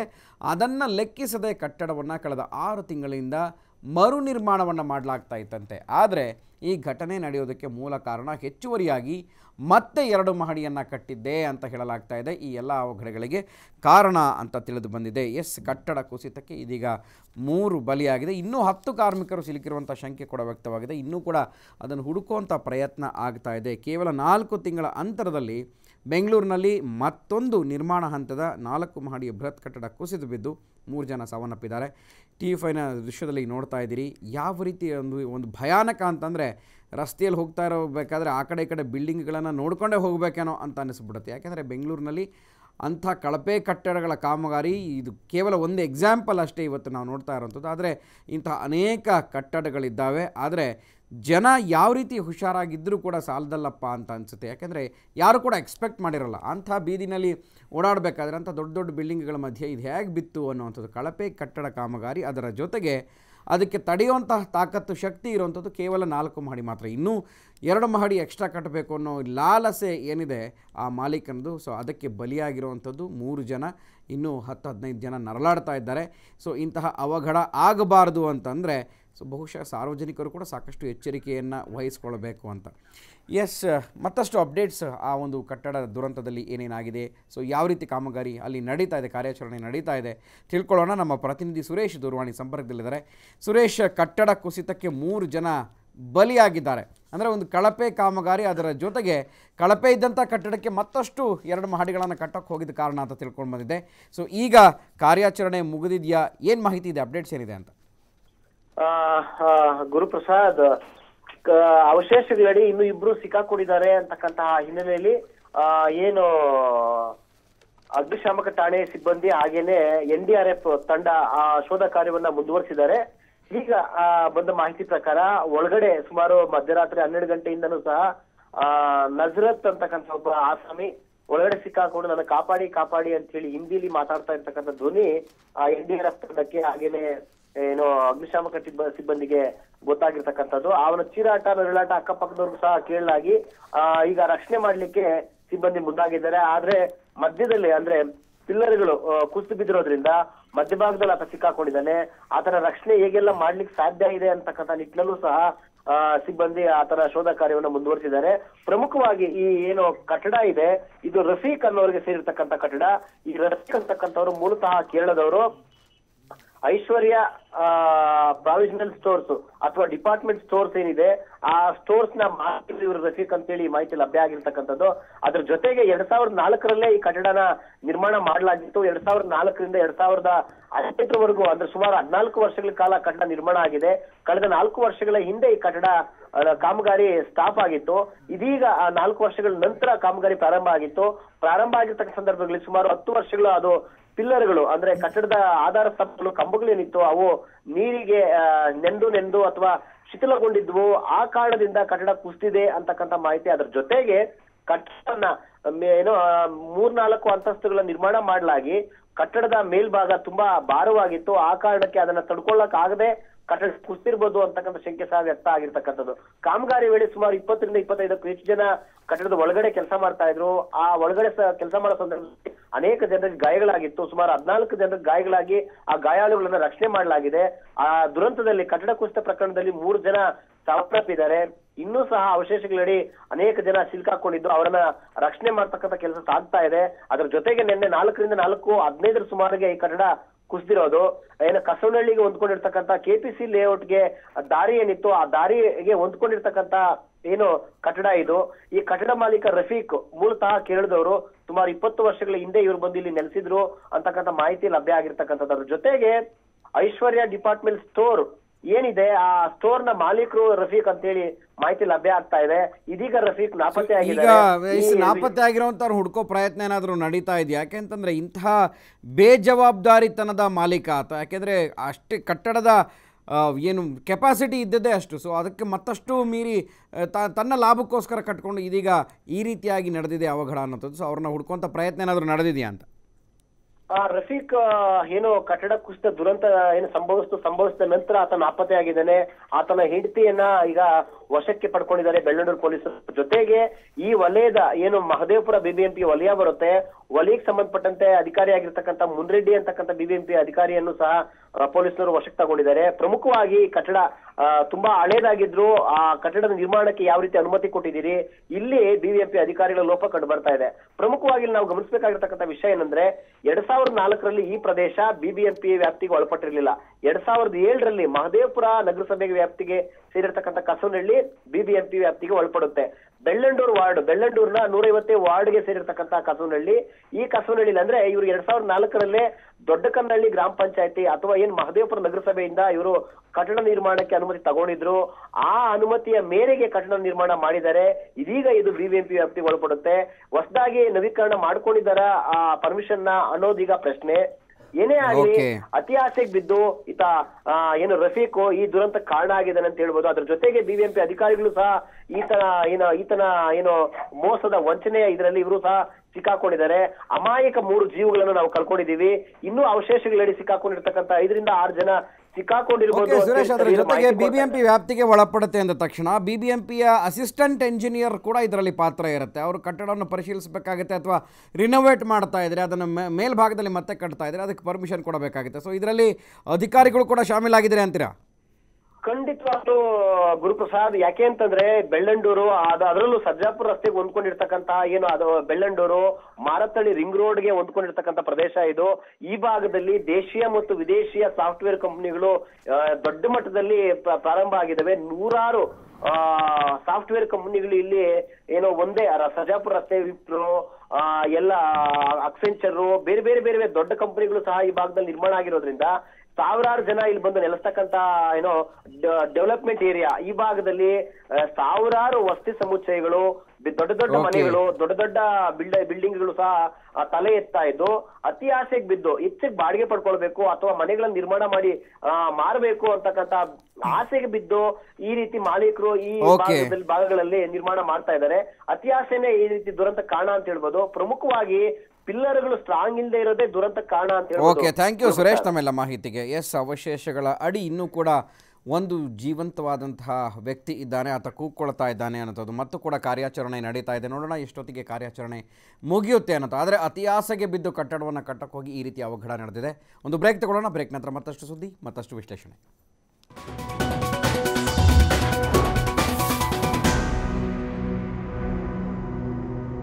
ವಿರಾಮದ ನಂತರ ನ್ಯೂಸ್ ಸ್ಕ್ಯಾನ್ಗೆ ಮತ್ತೊಮ್ಮೆ ಸ್ವಾಗತ. ಇನ್ನು ಇವತ್ತಿನ ಮಹತ್ವದ ಮತ್ತೊಂದು ಸುದ್ದಿ ಅಂತಂದರೆ ಕಾಂಗ್ರೆಸ್ನ ಸರ್ಕಾರದ, ಸಿದ್ದರಾಮಯ್ಯ ನೇತೃತ್ವದ ಕಾಂಗ್ರೆಸ್ ಸರ್ಕಾರದ ಕೊನೆಯ ಬಜೆಟ್ ಇವತ್ತು ಮಂಡನೆ ಆಗ್ತಾ ಇದೆ. ಸಾಕಷ್ಟು ನಿರೀಕ್ಷೆಗಳು ಕೂಡ ಇದೆ. ಸೊ ಸಿದ್ದು ಬಜೆಟ್ಗೂ ಸಿದ್ಧ ಆಗಿದೆ. ಬೆಳಗ್ಗೆ 11 ಗಂಟೆಗೆ CM ಸಿದ್ದರಾಮಯ್ಯ 13ನೇ ಬಜೆಟನ್ನು ಮಂಡಿಸ್ತಾ ಇದ್ದಾರೆ. ಈ ಬಾರಿಯ ಬಜೆಟ್ ಗಾತ್ರ 2 ಲಕ್ಷ ಕೋಟಿ ರೂಪಾಯಿಗೂ ಹೆಚ್ಚು ಅಂತ ಹೇಳಲಾಗ್ತಾ ಇದೆ. CM ಸಿದ್ದರಾಮಯ್ಯ ತಮ್ಮ ಬಜೆಟ್ನಲ್ಲಿ ಈ ಬಾರಿ ಬಡ ಮಧ್ಯಮ ವರ್ಗ ಹಾಗೆ ಮೇಲ್ಮಧ್ಯಮ ವರ್ಗದತ್ತ ಚಿತ್ತವನ್ನು ಹರಿಸಿದ್ದಾರೆ ಅಂತ ಹೇಳಲಾಗ್ತಾ ಇದೆ. ಸರ್ಕಾರಿ ಅಂದರೆ ಚುನಾವಣೆಯ ದೃಷ್ಟಿಯಲ್ಲಿ ಇಟ್ಟುಕೊಂಡು ಎಲ್ಲ ವರ್ಗದವರನ್ನೂ ಕೂಡ ಸೆಳೆಯೋದಕ್ಕೆ ಸಾಕಷ್ಟು ಪ್ಲಾನ್ ಮಾಡ್ಕೊಂಡಿದ್ದಾರೆ. ಇದರಲ್ಲಿ ಸರ್ಕಾರಿ ನೌಕರರು ಕೂಡ ಸೇರಿಕೊಂಡಿದ್ದಾರೆ. ಅಲ್ಲದೆ ಕೇಂದ್ರ ಸರ್ಕಾರ ಮಂಡಿಸಿದಂತಹ ಬಜೆಟ್ನ ಮಾದರಿಯಲ್ಲೇ ಮೋದಿಗೆ ಸೆಡ್ ಹೊಡೆಯುವಂತಹ 16 ಯೋಜನೆಗಳನ್ನು ಘೋಷಣೆ ಮಾಡುವ ಸಾಧ್ಯತೆಗಳು ಇದ್ದಾವೆ. ಇವತ್ತು ಬೆಳಗ್ಗೆ 11 ಗಂಟೆಯಿಂದ ಶುರುವಾಗುತ್ತೆ ಬಜೆಟ್ನ ಮಂಡನೆ ಮಾಡುವಂಥದ್ದು. ಹಾಗೆಯೇ ಮುಖ್ಯಮಂತ್ರಿ ಸಿದ್ದರಾಮಯ್ಯನವರ 13ನೇ ಬಜೆಟ್ ಇದಾಗುತ್ತೆ. ಚುನಾವಣಾ ಹಿನ್ನೆಲೆಯಲ್ಲಿ ಬಹುಶಃ ಎಲ್ಲವೂ ಕೂಡ ಬಂಪರ್ ಜನಪ್ರಿಯ ಬಜೆಟನ್ನು ಘೋಷಣೆ ಮಾಡುವಂತಹ ಸಾಧ್ಯತೆ ಇದೆ. ಕೇವಲ ಘೋಷಣೆ ಮಾತ್ರ ಆಗುತ್ತೆ ಅಷ್ಟೇ. ಸಾಲ ಮನ್ನಾ ಮತ್ತು ಸರ್ಕಾರಿ ನೌಕರರ ವೇತನ ಆಯೋಗಕ್ಕೆ ಅದು ವರದಿ ಏನಿದೆ ಅದಕ್ಕೆ ಒಪ್ಪಿಗೆಯನ್ನು ಕೊಡುವಂಥ ನಿರೀಕ್ಷೆಗಳು ಕೂಡ ಇದೆ. ಬಜೆಟ್ನ ಗಾತ್ರ 2 ಲಕ್ಷ ಕೋಟಿ ರೂಪಾಯಿ ಮೀರುವಂಥ ಸಾಧ್ಯತೆ ಇದೆ. ಬನ್ನಿ ಹಾಗಾದರೆ ಸಿದ್ದರಾಮಯ್ಯನವರ ಬಜೆಟ್ನ ನಿರೀಕ್ಷೆಗಳೇನಿದ್ದಾವೆ, ಸೊ ಏನೇನು ಹೈಲೈಟ್ಸ್ ಇದೆ ನೋಡೋಣ. ಸಿದ್ದರಾಮಯ್ಯನವರು ಮಂಡಿಸ್ತಾ ಇರುವಂಥ 13ನೇ ಬಜೆಟ್ ದಾಖಲೆಯ 13ನೇ ಬಜೆಟ್ ಮಂಡಿಸ್ತಾ ಇದ್ದಾರೆ. ಬಜೆಟ್ನ ಗಾತ್ರ 2 ಲಕ್ಷ ಕೋಟಿಗೂ ಹೆಚ್ಚು. ಚುನಾವಣಾ ಹಿನ್ನೆಲೆಯಲ್ಲಿ ರೂಪಿಸ್ತಾ ಇರುವಂಥ ಜನಪರ ಬಜೆಟ್ ಆಗುತ್ತೆ. ಅಹಿಂದ ಜೊತೆಗೆ ಮೇಲ್ವರ್ಗದವರ ಓಲೈಕೆಗೂ ಕೂಡ ಯೋಜನೆಗಳನ್ನು ಹಾಕ್ಕೊಂಡಿದ್ದಾರೆ. ಮೇಲ್ವರ್ಗದ ಮಠ ಮಂದಿರಗಳಿಗೆ ಜಮೀನು ಮತ್ತು ಆರ್ಥಿಕ ನೆರವನ್ನು ಕೊಡುವಂಥ ನಿರೀಕ್ಷೆಗಳು ಕೂಡ ಸಾಕಷ್ಟಿದ್ದಾವೆ. ಹಾಗೆಯೇ ಸಿದ್ದರಾಮಯ್ಯನವರು ಮಂಡಿಸ್ತಾ ಇರುವಂಥ 13ನೇ ಬಜೆಟ್ ಇದು. ಅಂದರೆ ಸಾಲ ಮನ್ನಾ ಪ್ರಮುಖವಾಗಿ ರೈತರಿಗೆ ಅಂತಂದರೆ ಅದು ಸಾಲ ಮನ್ನಾ ನಿರೀಕ್ಷೆ ಇದೆ. ಇನ್ನು ಸರ್ಕಾರಿ ನೌಕರಿಗೆ ಸಂಬಳ ಜಾಸ್ತಿ ಮಾಡೋದು. ಸೊ ಇದೆಲ್ಲವೂ ಕೂಡ ಮುಂದಿನ ಚುನಾವಣಾ ಪ್ರಣಾಳಿಕೆ ರೀತಿ ಬಜೆಟ್ ಮಂಡನೆ ಆಗುತ್ತಾ ಅನ್ನುವಂಥದ್ದು ಕೂಡ ಸಾಕಷ್ಟು ನಿರೀಕ್ಷೆಗಳು ಕೂಡ ಇದೆ. ಇವತ್ತಿನ ಸಿದ್ದರಾಮಯ್ಯನವರ ಸೂಟ್ ಕೇಸ್ನಲ್ಲಿ ಯಾವ್ಯಾವ ಅಂಶಗಳಿದ್ದಾವೆ, ಸೊ ಅದನ್ನು ಕೂಡ ಮುಂದಿನ ಸರ್ಕಾರವನ್ನು ನಿರ್ಧಾರ ಮಾಡುವಂತಹ ಬಹುತೇಕ ಅಂಶಗಳು ಕೂಡ ಈ ಒಂದು ಬಜೆಟ್ಗಿರುವಂಥ ತಾಕತ್ತು. ನೋಡೋಣ ಏನೇನಾಗುತ್ತೆ ಈ ಸಿದ್ದು ಸರ್ಕಾರದ ಕೊನೆಯ ಬಜೆಟ್. ಹೊಸ ಯೋಜನೆಗಳನ್ನು ಏನಾದರೂ ನಿರೀಕ್ಷೆ ಇಟ್ಕೊಂಡಿದ್ದರೆ ಘೋಷಣೆ ಮಾಡ್ತಾರಾ ಅನ್ನುವಂಥದ್ದು. ದಾಖಲೆ ಬರೆಯುವಂತಹ ಬಜೆಟ್ ಏನಾದರೂ ಆಗುತ್ತಾ ಅಂತ. ಇನ್ನು ವಿಧಾನಸಭಾ ಚುನಾವಣೆ ಹತ್ತಿರವಾಗ್ತಾ ಇದ್ದ ಹಾಗೆ ರಾಜ್ಯದಲ್ಲಿ ಬಿಜೆಪಿ ಕಾಂಗ್ರೆಸ್ಗೆ ಪಕ್ಷಗಳಿಗೆ ಪರ್ಯಾಯವಾಗಿ JDS ನೇತೃತ್ವದ ತೃತೀಯ ಶಕ್ತಿಯನ್ನು ತರೋದಕ್ಕೆ ರೂಪುಗೊಳಿಸ್ತಾ ಇದೆ. JDS BSP ಮೈತ್ರಿ ಬೆನ್ನಲ್ಲೇ ಶರದ್ ಪವಾರ್ ನಾಯಕತ್ವದ NCP ಕೂಡ JDSನೊಂದಿಗೆ ಕೈ ಜೋಡಿಸ್ತಾ ಇದೆ. ಈ ಕುರಿತು JDS ರಾಜ್ಯಾಧ್ಯಕ್ಷ HD ಕುಮಾರಸ್ವಾಮಿ ಹಾಗೆ ರಾಷ್ಟ್ರೀಯ ಕಾರ್ಯಾಧ್ಯಕ್ಷ ಸಿಂಧ್ಯಾ ಶರದ್ ಪವಾರನ್ನು ಭೇಟಿ ಮಾಡಿ ಮಾತುಕತೆ ನಡೆಸಿದ್ದಾರೆ. ಇನ್ನು ಮಾತುಕತೆ ಫಲಪ್ರದವಾಗಿದ್ದು ರಾಜ್ಯದ 5ರಿಂದ 7 ವಿಧಾನಸಭಾ ಕ್ಷೇತ್ರಗಳಲ್ಲಿ NCP ಸ್ಪರ್ಧೆ ಮಾಡುತ್ತೆ. ಇನ್ನುಳಿದ ಕಡೆಗಳಲ್ಲಿ JDS ಪರ ನಿಲ್ಲೋದಕ್ಕೆ ಪವಾರ್ ಸಮ್ಮತಿ ಕೊಟ್ಟಿದ್ದಾರೆ ಅಂತ ಹೇಳಲಾಗ್ತಾ ಇದೆ. 2 ವಿಷಯಗಳ ಬಗ್ಗೆ ನಾನು ಮಾತನಾಡ್ತೀನಿ. ಮೊದಲನೇದಾಗಿ ಬಜೆಟ್. ಸೊ ಮುಖ್ಯಮಂತ್ರಿಯಾಗಿ ಶುಕ್ರವಾರವೇ ಅತಿ ಹೆಚ್ಚು ಬಜೆಟನ್ನು ಮಂಡಿಸಿದ್ದಾರೆ ಸಿದ್ದರಾಮಯ್ಯನವರು. ಸೊ ಹಾಗಾಗಿ ಹೊಸ ಯೋಜನೆಗಳಿಗೇನಾದರೂ ಕೈ ಹಾಕ್ತಾರಾ ಅಥವಾ ಹಳೆಯ ಯೋಜನೆಗಳನ್ನು ಮುಂದುವರಿಸುವಂಥದ್ದು ಅಥವಾ ಬೇರೆ ಬೇರೆ, ಅಂದರೆ ಕೇಂದ್ರ ಸರ್ಕಾರದ ಬಜೆಟ್ ಈಗಾಗಲೇ ಬಂದು ಹೋಗಿದೆ. ಸಾಕಷ್ಟು ಜನರಿಗೆ ನೀರಸ ಅಂತ ಈಗಾಗಲೇ ಪ್ರತಿಕ್ರಿಯೆ ವ್ಯಕ್ತವಾಗಿದೆ. ಸೊ ಅದಕ್ಕೆ ಸೆಡ್ ಹೊಡೆಯೋ ಹಾಗೆ ಸಿದ್ದರಾಮಯ್ಯನವರು ಬೇರೆ ಏನಾದರೂ ಕೊಡುಗೆಗಳನ್ನು ಕೊಡಬಹುದಾ? ಅದೇ ಬಜೆಟ್ ಗಾತ್ರ ಕೂಡ ಜಾಸ್ತಿ ಇದೆ, ನೋಡೋಣ ಏನಾಗಬಹುದು ಅನ್ನುವಂಥದ್ದು. ಮೊದಲನೇದಾಗಿ ಬಜೆಟ್ ವಿಚಾರಕ್ಕೆ ಬಂದರೆ ಜನಸಾಮಾನ್ಯನು ಕೂಡ 0ಇಂದ 100ವರೆಗೂ ಕೂಡ ಸಾಕಷ್ಟು ನಿರೀಕ್ಷೆಗಳಿದೆ ಒಂದೊಂದು ಸ್ತರದ ವರ್ಗದ ಜನರಿಗೆ. ಟೋಟಲಾಗಿ ಏನಾಗಬಹುದು, ಏನು ನಿರೀಕ್ಷೆಗಳಿದೆ ಅಂತ. ಈಗ ಏನಾಗಿದೆ, ಚುನಾವಣೆ ಹತ್ತಿರ ಬಂದಿರೋದ್ರಿಂದ ಈ ಸಮುದಾಯವನ್ನು ನೋಡ್ತಾ ನಾವು ಯಾವ ಸಮುದಾಯಕ್ಕೆ ಏನು ಕೊಟ್ಟರೆ ನಮಗೆ ಮತಗಳು ಬರ್ತವೆ ಅಂತ ಅನ್ನೋ ನಿರೀಕ್ಷೆ ಫೋಕಸ್ ಅದು ಮೊದಲನೇದು. ಆನಂತರ ಇವತ್ತು 2.12 ಲಕ್ಷ ಕೋಟಿ ಬಜೆಟ್ನ ಇದಿದೆ ಪ್ರಮಾಣ ಮಾಡ್ಬೋದು ಅಂತ ನಿರೀಕ್ಷೆ ಇದೆ. ಅದರಲ್ಲಿ ಇದುವರೆಗೂ ಏನು ಹೋರಾಟ ಮಾಡ್ಕೊಳ್ತಾ ಬಂದಿರತಕ್ಕಂಥವ್ರಿಗೆ ಏನು ಪ್ರತಿಫಲ ಸಿಕ್ಕುತ್ತೆ, ಆಮೇಲೆ ರೈತರಿಗೆ ಏನು ಸಾಲ ಮನ್ನಾ ಮಾಡಬೇಕಾಗಿದೆ ಅದು ರಾಜ್ಯದಿಂದ ಮಾಡ್ತಕ್ಕಂಥದ್ದೆಷ್ಟು, ಮತ್ತು ಏನು ನ್ಯಾಷನಲ್ ಬ್ಯಾಂಕಲ್ಲಿ ಏನು ಕೊಡಬೇಕಾಗಿರಬೇಕು ಅಂತ ಅದನ್ನೇನು ಮಾಡ್ಬೋದು ಅನ್ನೋದನ್ನು ಆಲೋಚನೆ ಮಾಡ್ತಾ ಇರ್ಬೋದು. ಯಾಕೆಂತಂದರೆ ರೈತ ದೊಡ್ಡ ಸಮುದಾಯ ಅದು. ಆ ಸಮುದಾಯಕ್ಕೆ ಸ್ವಲ್ಪ ನಾವೇನಾದ್ರೂ ಸ್ವಲ್ಪ ಕೊಟ್ಟರೆ ಈಗಿನ ಚುನಾವಣೆಯಲ್ಲಿ ನಮ್ಮ ಪರವಾಗಿ ಬಂದು ಮುಂದಿನ ಒಂದು ಅಧಿಕಾರವನ್ನು ನಾವು ಹಿಡಿಬೋದು ಅನ್ನೋದು ಇರ್ಬೋದು. ಅದಾದ ಅವ್ರ ಲೆಕ್ಕ. ಯಾಕೆಂತಂದರೆ ಈಗಾಗಲೇ ಕೇಂದ್ರ ಸರ್ಕಾರದಲ್ಲಿ ನೀರಸವಾದಂಥ ಒಂದು ಬಜೆಟ್ ಅಂತೆಲ್ಲ ಹಂಚ್ಕೊಂಡಿದ್ದಾರೆ. ಆ ದೃಷ್ಟಿಯಲ್ಲಿ ಅದನ್ನು ಮೀರಿ ನಾವು ಏನು ಜನರನ್ನು ನಾವು ಮೆಚ್ಚಿಸ್ಬೋದು ಅಥವಾ ಅವರಿಗೆ ನಾವೇನು ಕೊಡಲಿಕ್ಕೆ ಸಾಧ್ಯ ಇದೆ ನಮ್ಮ ಕಡೆಯಿಂದ ಅಂತ ಅನ್ನೋದನ್ನು ಬಹಳಷ್ಟು ದೊಡ್ಡ ಪ್ರಮಾಣದಲ್ಲಿ ಹೌದೌದು, ಇದು ಚುನಾವಣೆ ಟಾರ್ಗೆಟ್. ಯಾಕೆಂದರೆ ಇದು ಕೊನೆಯ ಬಜೆಟ್ ಆಗಿರೋದ್ರಿಂದ ಇದು ಸಹಜವಾಗಿ ಯಾವ ಪಕ್ಷಗಳಿದ್ರೂ ಅದನ್ನೇ ಮಾಡುವಂಥದ್ದು. ಅಂಥದ್ರಲ್ಲಿ ಇವತ್ತು ಯಾರ್ಯಾರಿಗೆ ಏನೇನು ಕೊಡ್ತಾರೆ ಅಂತ ಅನ್ನೋದು ಎಲ್ಲರ ದೃಷ್ಟಿ ಸಹ ನಮ್ಮ ವಿಧಾನಸೌಧತ್ತ ಇದೆ. ಇವತ್ತು ಸಿದ್ದರಾಮಯ್ಯನವರ ಸೂಟ್ ಕೇಸ್ ಮೇಲಿದೆ. ಕಾಲಿಂದ ಹೋರಾಟ ಮಾಡಿ 25-30 ವರ್ಷದಿಂದ ಹೋರಾಟ ಮಾಡ್ಕೊಂಡ್ಬಂದಿರುವಂಥವು ಇದ್ದಾವೆ. ಅದರಲ್ಲಿ ಈ ಹಾಗೆ ನೆನೆಗುದ್ದಿ ಬಂದಿರತಕ್ಕಂಥ ಭಾಳ ಸಂಕಷ್ಟದಲ್ಲಿ ಸಿಲುಕಿರ್ತದೆ ರೈತರುಗಳು ಸಹ ಇದ್ದಾವೆ. ಅಂಥದ್ರಲ್ಲಿ ಈಗ ಇದುವರೆಗೂ ಜನಪ್ರಿಯ ಯೋಜನೆಗಳನ್ನು ಕೊಟ್ಕೊಳ್ತಾ ಬಂದರು. ಈ ಬಜೆಟಲ್ಲಿ ಅದೇ ಥರದ ಜನಪ್ರಿಯ ಮತ್ತೇನಾದ್ರೂ ಕೊಟ್ಟರೆ ಯೋಜನೆಗಳನ್ನ ಥರನೇ ಕೊಟ್ಟರೆ ಜನ ಸ್ವಲ್ಪ ಆಲೋಚನೆ ಮಾಡ್ತಾರೆ ಅಂತ ಕಾಣುತ್ತೆ ಮುಂದೆ. ಯಾಕೆಂತಂದರೆ ಜನರಿಗೆ ಎಲ್ಲ ಪಕ್ಷಗಳು ಏನೇನೋ ಆಶ್ವಾಸನೆ ನೀಡ್ತವೆ ಅನ್ನೋದನ್ನು ಯೋಚನೆ ಮಾಡತಕ್ಕಂಥ ಶಕ್ತಿ ಇವತ್ತು ಬೆಳೆಸ್ಕೊಂಡಿದ್ದಾರೆ. ಅವರು ಸಹ ಯೋಚನೆ ಮಾಡಿ ನಾವು ಯಾವ ನಿಟ್ಟಿನಲ್ಲಿ ಯಾವ ಕಡೆಗೆ ಹೋದರೆ ನಮಗೆ ಅನುಕೂಲ ಆಗ್ಬೋದು ಅಂತ ಅನ್ನೋದು ಸಹ ಯೋಚನೆ ಮಾಡ್ತಾರೆ. ಯಾಕೆಂತಂದರೆ ಇವತ್ತು ನಾವು ಬರೀ ಆಸೆಯನ್ನು ತೋರಿಸಿ ಭರವಸೆಯನ್ನು ಕೊಟ್ಟು ಆಮಿಷ ಕೊಟ್ಟು ಅಂತದ್ದು ಕಡಿಮೆ ಆಗ್ತಾ ಇದೆ. ಅಲ್ಲ ಈಗ ಯಾಕೆಂದರೆ ಈ ಸರ್ಕಾರದ ಕೊನೆಯ ಬಜೆಟ್ ಆಗಿರೋದ್ರಿಂದ ಇನ್ನು ಅವಧಿ ಕೂಡ 2.5 ತಿಂಗಳು 3 ತಿಂಗಳು ಅಷ್ಟೇ ಇರೋದು. ಈಗ ಅಂದರೆ ಪೂರ್ಣ ಪ್ರಮಾಣದ ಬಜೆಟ್ ಕೂಡ ಅನ್ನಿಸ್ಕೊಳ್ಳೋದಿಲ್ಲ, 1 ವರ್ಷಕ್ಕೆ ಆಗೋದಿಲ್ಲ. ಈ ನೆಕ್ಸ್ಟ್ ಯಾವುದು ಸರ್ಕಾರ ಬರುತ್ತೆ ಇವ್ರದೇ ಬಂದರೆ ಅದನ್ನು ಕಂಟಿನ್ಯೂ ಆಗುತ್ತೆ. ನೆಕ್ಸ್ಟ್ ಬಂದರೆ ಅವ್ರಿಗೆ ಬೇಕಾದಾಗ ಅನುಕೂಲ ಆಗಾಗಿ ಇನ್ನೊಂದು ಬಜೆಟ್ ಮಾಡ್ಕೊಳ್ತಾರೆ ಅವರು, ಅದರಲ್ಲೇನು ಅನುಮಾನ ಇಲ್ಲ. ಹಾಗಾಗಿ ಯಾಕೆಂದರೆ ಸರ್ಕಾರ ಬಂದಿದ್ದು ಪಾಪ್ಯುಲರ್ ಆಗಬೇಕು, ಮತ್ತೆ ರೈಟ್ ಅವರ ಏನೋ ದೃಷ್ಟಿಕೋನ ಏನಿದ್ದಾವೆ ಹೇಗೆ ಅಭಿವೃದ್ಧಿ ಪಡಿಸಬೇಕು ಅಂತ ಅನ್ನೋದು ಆ ನಿಟ್ಟಿನಲ್ಲಿ ಅವರು ಯೋಚನೆ ಮಾಡ್ತಾರೆ. ಈ ನಿಟ್ಟಿನಲ್ಲಿ ಈಗ ಬಜೆಟನ್ನು ನನಗೆ ಅವಕಾಶ ಸಿಕ್ಕಿರುವಂಥದ್ದನ್ನು ಯಾವ ರೀತಿ ನಾವು ಸದುಪಯೋಗ ಪಡ್ಕೋಬೇಕು ಅನ್ನೋದು ಇವರು ಯೋಚನೆ ಮಾಡ್ತಾ ಇರ್ತಾರೆ. ಆದರೆ ನಾನೇ ಏನೇ ಹೇಳೋದಂತೆ, ಅಧಿಕಾರ ಯಾವುದೇ ಪಕ್ಷಕ್ಕೂ ಬರಲಿ, ಆದರೆ ಜನರಿಗೆ ನಿರಂತರವಾದಂಥ ಒಂದು ಅಭಿವೃದ್ಧಿ ಪದದತ್ತ ಕೊಡ್ತಕ್ಕಂಥ ಯೋಜನೆಗಳನ್ನು ಇವರು ಹಾಕ್ಕೊಳ್ಬೇಕು ಅಂತ ನಾನು. ಓಕೆ. ಸೊ ಇನ್ನು ವೆಂಕಬ್ರಾವ್ ಅವರೇ, ರಾಜ್ಯಕ್ಕೆ ಆದಾಯ ಬರುವಂತಹ ಅನೇಕ ವಿಷಯಗಳನ್ನು ಹೊರತುಪಡಿಸಿದ್ರೆ ಬಜೆಟ್ನಲ್ಲಿ ಅದು ಹೆಚ್ಚಾಗಿ ಖರ್ಚನ್ನು ತೋರಿಸ್ಬೇಕಾಗತ್ತೆ, ಅದ್ರ ಜೊತೆಗೆ ಆರ್ಥಿಕತೆಯನ್ನು ಕೂಡ ಕಾಪಾಡಿಕೊಳ್ಬೇಕಾಗತ್ತೆ. ಸೊ ಒಬ್ಬರನ್ನ ಓಲೈಸುವಂಥ ಸಲುವಾಗಿ ಇನ್ನೊಬ್ಬರಿಗೆ ಅದನ್ನು ತೆಗೆದು ಇನ್ನೊಬ್ಬರನ್ನ ಹಂಚಬೇಕಾಗುತ್ತೆ. ಅದೇ ಇಲ್ಲಾಂದರೆ ಮತ್ತೆ ಸಾಲ ಮಾಡಬೇಕಾಗುತ್ತೆ. ಸಾಲ ಮಾಡಿದ್ರೆ ಅದು ಎಲ್ಲರ ಜನರಿಗೂ ಕೂಡ ನಾಗರಿಕರಿಗೆ ಡಿಸ್ಟ್ರಿಬ್ಯೂಟ್ ಆಗುತ್ತೆ. ಸೊ ಇದನ್ನು ನಿವಾರಿಸುವಂಥ ನಿಟ್ಟಿನಲ್ಲಿ ಒಂದು ಒಳ್ಳೆಯ ಬಜೆಟ್ ಅಂದರೆ ಯಾವ ರೀತಿ ಇರಬೇಕಂತ ಹೇಳ್ತೀವಿ? ಅದು ಈಗ ಮುಖ್ಯವಾಗಿ ಸರ್ ಆರ್ಥಿಕವಾಗಿ ತಗೊಂಡಾಗ ಪ್ರತಿಯೊಬ್ಬ ವ್ಯಕ್ತಿಯ ಮೇಲೂ ಸಹ ಇವತ್ತು ಕರ್ನಾಟಕದಲ್ಲಿ 38,000 ರೂಪಾಯಿ ಏನೋ ಇದೆ ಸಾಲದ ಹೊರೆ ಇದೆ. ಈ ನಿಟ್ಟಿನಲ್ಲಿ ಇವತ್ತು ರೈತರಿಗೆ ಸಾಲ ಮನ್ನಾ ಆಗ್ಬೋದು, ಆಯ್ತಾ. ಆದರೆ ರೈತರಿಗೆ ಸಾಲ ಮನ್ನಾ ಆದರೂ ಸಹ ಇಲ್ಲಿ ನಮಗೆ ಹಿಂದೆ ನಾವು ಚರ್ಚೆ ಮಾಡಿದಾಗ ಕಾವೇರಿ ವಿವಾದ ಚರ್ಚೆ ಮಾಡಿದಾಗೆ ಕಾವೇರಿ ಮತ್ತು ಮಹದಾಯಿ ನೀರಿನ ಅವಶ್ಯಕತೆ ಇವತ್ತು ರೈತರಿಗೆ ತುಂಬ ಇದೆ. ಇಲ್ಲೇನಾಗಿದೆ ಅಂದರೆ ನಾವು 4 ದೃಷ್ಟಿಕೋನಗಳಿಂದ ಯೋಚನೆ ಮಾಡ್ಬೋದು. ಪ್ಲಸ್ ಕಾವೇರಿದು ನಮಗೆ ಸಿಗ್ಬೋದು, ಮತ್ತು ಬಜೆಟು ಸಹ ಇಲ್ಲಿ ಪ್ಲಸ್ ಪಾಯಿಂಟ್ ರೈತರಿಗೆ ಸಾಲ ಮನ್ನಾ ಆಗ್ಬೋದು, ಆಗ ರೈತರು ಖುಷಿಯಾಗಿರ್ತಾರೆ. ಮತ್ತು ಪ್ಲಸ್ ಮೈನಸ್ ಇಲ್ಲಿ ಕಾವೇರಿದು ನೀರು ಬರ್ಬೋದು, ಸಾಲ ಮನ್ನಾ ಆಗದೇ ಇದ್ರು ಸಹ ರೈತರು ಖುಷಿಯಾಗಿರ್ತಾರೆ. ನೀರು ಬಂತು, ನನ್ನ ಬೆಳೆ ಬೆಳೆದು ಇನ್ನು ಮೈನಸ್ ಎರಡೂ ಬಂದಿಲ್ಲ ಅಂತ ಹೇಳಿದ್ರೆ ಚಳುವಳಿಗಳು ಕಾವೇರಿ ನದಿಯನ್ನು ಉಪಯೋಗಿಸ್ಕೊಳ್ಳುವಂಥ ರೈತರಿಗೆ ಮಾತ್ರ ಖುಷಿ ಆಗುತ್ತೆ, ಬೇರೆ ಕಡೆ ರೈತರಿಗೆ ಹೇಗೆ ಅಂತ, ಉತ್ತರ ಕರ್ನಾಟಕ ಭಾಗದ ರೈತರಿಗೆ ಹೇಗೆ ಅಂತ ಅಲ್ಲಿ ಸಮಸ್ಯೆಗಳು ಉದ್ಭವ ಆಗುತ್ತೆ ಅವರಿಗೆ. ಒಂದು ಬ್ಯಾಲೆನ್ಸ್ ಮಾಡಿಕೊಂಡು ಏನು ವರದಿ ಬಹುಶಃ ಬಜೆಟ್ನಲ್ಲಿ ಇರ್ಬೋದು. ಮತ್ತೆ ಇನ್ನೊಂದು ಅಂತ ಹೇಳಿದ್ರೆ ಮೈನಸ್ ಆದ್ರೂ ಕಷ್ಟ, ಯಾಕಂದ್ರೆ ಈಗ ಅಲ್ಲಿ ಸಾಲ ಮನ್ನಾ ಮಾಡ್ದೇನೆ ಅದು ಕಾವೇರಿ ನೀರು ನಮಗೆ ಸಿಗದೇ ಇದ್ರೆ ಒಂದು ಹೆಚ್ಚಿನ ಹೋರಾಟಗಳು ಆಗುತ್ತೆ. ಸಂಪೂರ್ಣ ಆಗದೇ ಇದ್ರು ಎಲ್ಲ ಒಂದು ಪರ್ಸೆಂಟೇಜ್ ನಿರೀಕ್ಷೆ ಇದೆ. ಎರಡನೇ ಆಸೆ ಹುಟ್ಟಿದ್ರೆ ಅವ್ರು ಸ್ವಲ್ಪ ಆ ಕಡೆ ನೋಡ್ತಾರೆ, ಆಮೇಲೆ ಆ ಮೆಟ್ಲು ಹತ್ಕೊಂಡು ಹೋಗ್ಬೇಕಲ್ಲ, ಇಲ್ಲಾಂದ್ರೆ ಬಿಡ ಹೋಗಕ್ಕೆ ಜಾನ್ಸ್ ಇಲ್ಲ. ಈಗ ಯಾಕೆಂತಂದ್ರೆ ಇದು ಬಜೆಟ್ ಅಂತಿಮ ಅಲ್ಲ, ಅದ್ರಲ್ಲಿ ಏನು ಹಾಗೆ ಇದೆ ಅಂತ ನೋಡ್ಕೊಂಡ್ಬಿಟ್ಟು ಅವರು ಸಹ ಯಾವ ಜೊತೆಗೆ ಒಂದು ದೊಡ್ಡ ಮಟ್ಟದ ಸ್ಟ್ರೈಕ್ ಕೂಡ ನಡೀತು ರಾಜ್ಯ ಸರ್ಕಾರಿ ನೌಕರರು. ಸೊ ಅವರು ರಾಜ್ಯ ಸರ್ಕಾರಿ ನೌಕರರು ಮಾಡಿದ್ರು, ಅನುದಾನಿತ ಶಾಲೆ ಶಿಕ್ಷಕರು ಸಹ ಮಾಡಿದ್ರು, ಪ್ರಾಥಮಿಕದಿಂದ ಪದವಿ ತನಕನೂ ಸಹ ಸುಮಾರು 25-30 ವರ್ಷದಿಂದ ನೆನೆಗುದಿ ಬಂದಿರತಕ್ಕಂಥದ್ದು. ಅವರು ಕೊಟ್ಟಿರತಕ್ಕಂಥ ಸೇವೆಗೆ ಇವತ್ತು ಏನಾಗಿದೆ ಅಂತ ಹೇಳಿದರೆ ಕೊನೆಗೆ ಯಾವುದೇ ಒಂದು ಪಿಂಚಣಿ ಇಲ್ಲದೆ ಇರತಕ್ಕಂತಹ ಒಂದು ನೆಲೆಯಲ್ಲಿ ಇವತ್ತು ನಿಂತ್ಕೊಂಡಿದ್ದಾರೆ. ಎಷ್ಟೋ ಜನ ಇವತ್ತು ಪಿಂಚಣಿ ಇಲ್ಲದೆ ನಿವೃತ್ತಿ ಆಗಿರತಕ್ಕಂಥವ್ರು ಇದ್ದಾರೆ. ಆಮೇಲೆ ಬರಬೇಕಾದಂಥದ್ದು, ಆಮೇಲೆ ಅನುದಾನಿತ ಶಾಲಾ ಶಿಕ್ಷಕರಿಗೆ ಏನಪ್ಪ ಅಂದರೆ ಸರ್ಕಾರಿ ನೌಕರರಿಗೆ ಸಿಕ್ಕಷ್ಟು ಎಲ್ಲ ಸೌಲಭ್ಯಗಳು ಸಿಗೋದಿಲ್ಲ. ಆದರೆ ಅದರ ಜೊತೆಗೆ ಒಂದು ಮಾತು ಹೇಳ್ತೀನಿ, ಇತ್ತೀಚೆಗೆ ಒಂದು ಬಂದಿರೋದು NPS ಏನು ಬಂದಿದೆ 2007ರಿಂದ ಸಂಬಳ ಜಾಸ್ತಿ ಕೊಡ್ತೀವಿ ನಿಮಗೆ ಪಿಂಚಣಿ ಕೊಡೋದಿಲ್ಲ ಅನ್ನೋ ಒಂದು ಮಾತಿದೆ.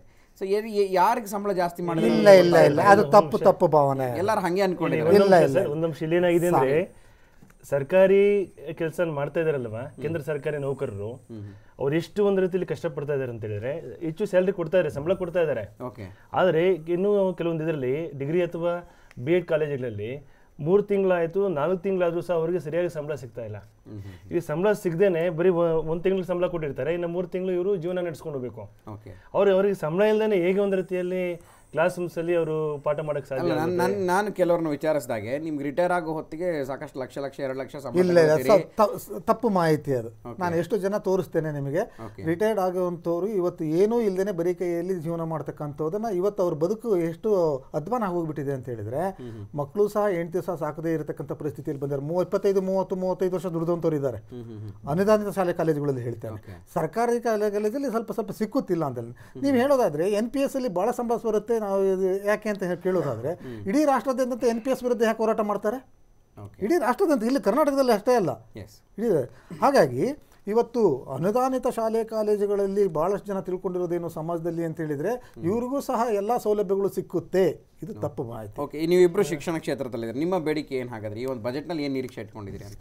ನೋಡಿ, ಈಗಾಗಲೇ ಹೋರಾಟ ಮಾಡತಕ್ಕಂಥ ಶಿಕ್ಷಕರು ಏನಿದ್ದಾರೆ ಆ ಶಿಕ್ಷಕರಿಗೆ ಸ್ಪಂದಿಸಿ ಅವ್ರಿಗೆ ಏನು ಕೊಡಬೇಕಾಗಿದ್ದನ್ನು ಕೊಟ್ಟು ಉತ್ತಮವಾದಂಥ ಗುಣಮಟ್ಟದತ್ತ ಅವ್ರನ್ನ ಸಾಗಿಸಲಿಕ್ಕೆ ಪ್ರಯತ್ನವನ್ನು ಮಾಡಬೇಕು. ಅವ್ರ ಹತ್ರ ಕೆಲಸ ತೆಗೆದುಕೊಳ್ಳಿ. ಸರ್, ಒಂದೇದು ಕೌಶಲ್ಯ ಆಧಾರಿತ ಶಿಕ್ಷಣ ಕೊಡಬೇಕು. ಎರಡನೇದು ಬಂದಾಗ ಉದ್ಯೋಗ ಸೃಷ್ಟಿ ಆಗಬೇಕು. ಇವತ್ತಿನ ಯುವಜನ ಒಂದು ತಪ್ಪು ಹಾದಿಗೆ ಹಿಡಿತಾ ಇದ್ದಾರೆ. ಅವ್ರಿಗೆ ಸರಿದಾರಿಗೆ ತರಬೇಕಾದ್ರೆ ಅವರಿಗೆ ಉದ್ಯೋಗ ಸೃಷ್ಟಿ ಮಾಡಬೇಕಾಗುತ್ತೆ. ಈ ಕೆಲಸವನ್ನ ಏನು ನಾವು ಬಜೆಟಲ್ಲಿ ನಮ್ಮ ಸಿದ್ದರಾಮಯ್ಯ ಬಜೆಟಲ್ಲಿ ನಾವು ನಿರೀಕ್ಷೆ ಮಾಡ್ತಾ ಇದ್ದೀವಿ. ಆ ಯುವಜನರು ಸಹ ಒಂದು ರೀತಿಯಲ್ಲಿ ಹೊಸ ಬದಲಾವಣೆಗಳಾಗ್ತವೆ. ಅವರು ಸಹ ಒಂದು ರೀತಿಯ ಧನಾತ್ಮಕ ದಾರಿ ಕಡೆ ಅವರು ಬರಲಿ ಅನ್ನೋ ದೃಷ್ಟಿಯಿಂದ, ಯುವಜನರಿಗೆ ಒಳ್ಳೇದಾಗಲಿ ಅನ್ನೋ ದೃಷ್ಟಿಯಿಂದ ಇವತ್ತು ಉದ್ಯೋಗ ಸೃಷ್ಟಿಯ ಅಗತ್ಯತೆ ಇವತ್ತು ಸಾಕಷ್ಟಿದೆ. ಜೊತೆಗೆ ಕೌಶಲ್ಯ ಆಧಾರಿತ ಒಂದು ರೀತಿ ಶಿಕ್ಷಣ ಕೊಡಬೇಕಾಗುತ್ತೆ. ಈ ನಿಟ್ಟಿನಲ್ಲಿ ಒಂದು ರೀತಿ ನಾವು ನಿರೀಕ್ಷೆಯನ್ನು ಇಟ್ಕೊಂಡಿದ್ದೀವಿ, ಯುವಜನತೆ ನಿರೀಕ್ಷೆಯನ್ನು ಇಟ್ಕೊಂಡಿದ್ದೀವಿ. ಶಿಕ್ಷಣ ಸಂಸ್ಥೆಗಳು ಒಂದು ನಿರೀಕ್ಷೆ ಇಟ್ಕೊಂಡಿವೆ.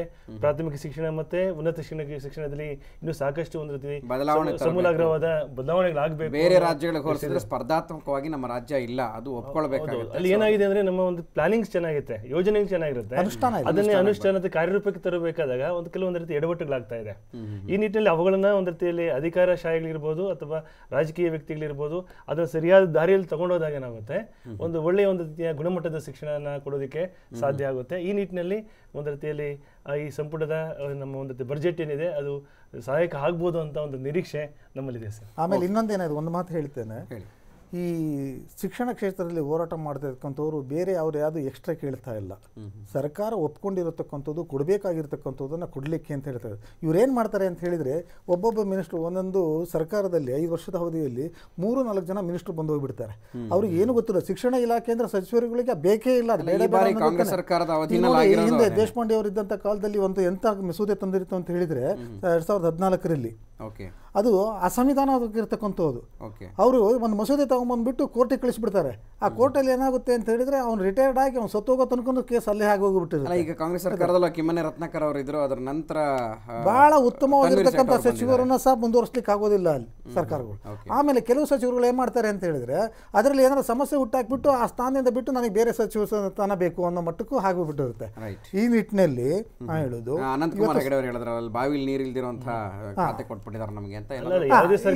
ಅಂದ್ರೆ ನಿಭಾಯಿಸಕ್ಕಾಗದೇ ಇರೋಂಥ ಅಸಮರ್ಥರು ಕೂಡ ಸಚಿವ ಸ್ಥಾನ. ನಾ ಹೇಳುದು, ಯಾವುದೇ ಕೆಲಸವನ್ನು ಕೊಟ್ಟರು ಅದನ್ನು ಹೇಗೆ ಬಹಳ ಫಲಭರಿತವಾಗಿ ಮಾಡ್ಲಿಕ್ಕೆ ಸಾಧ್ಯ ಇದೆ ನಮ್ಮಲ್ಲಿ ಅನ್ನೋದನ್ನು ಮಾಡಬೇಕು. ಯಾರೆಲ್ಲ ಮಾಡೋ ಕೆಲಸನ ನಾವು ಮಾಡೋದಲ್ಲ, ಆ ಮಾಡೋ ಕೆಲಸದಲ್ಲೇ ನಾವು ವೈವಿಧ್ಯತೆಯಲ್ಲಿ ಬೇರೆ ರೀತಿಯಲ್ಲಿ ಹೇಗೆ ಮಾಡ್ತೇವೆ ಅನ್ನೋದನ್ನು ಮಾಡಿ ತೋರಿಸ್ಬೇಕು. ಏರಿಯಾದಲ್ಲಿ ಯಾರು ಎಕ್ಸ್ಪರ್ಟ್ಸ್ ಇರ್ತಾರೆ, ಶಿಕ್ಷಣ ಕ್ಷೇತ್ರದಲ್ಲಿ ಎಕ್ಸ್ಪರ್ಟ್ಸ್ ಇರ್ತಾರೆ, ಮತ್ತೆ ಕಾನೂನಲ್ಲಿ ಎಕ್ಸ್ಪರ್ಟ್ಸ್ ಇರ್ತಾರೆ, ಅಂಥವ್ರು ಒಂದು ರೀತಿಯಲ್ಲಿ MLAಗಳು ಅಥವಾ MP ಗಳಾದಾಗ ಅವರಿಗೆ ಅಲ್ಲಿನ ಒಂದು ನೈಜ ಸಮಸ್ಯೆಗಳು ಅರ್ಥ ಆಗುತ್ತೆ. ಆಮೇಲೆ ಮತ್ತೆ ಸಮಾನ MLCಗಳನ್ನ ನಿಲ್ಲಿಸ್ತಾರಲ್ಲ, MLCಗಳು ಇದ್ದಾರೆ. ಏನಾಗಿದೆ ಇವತ್ತು ಎಲ್ಲ ಏನಾಗಿದೆ, ರಾಜ್ಯಸಭೆ ಇರೋದೇ ಅದಕ್ಕೋಸ್ಕರ, ಹೋರಾಟ ಮಾಡಿರೋದೇ ಅದಕ್ಕೋಸ್ಕರ.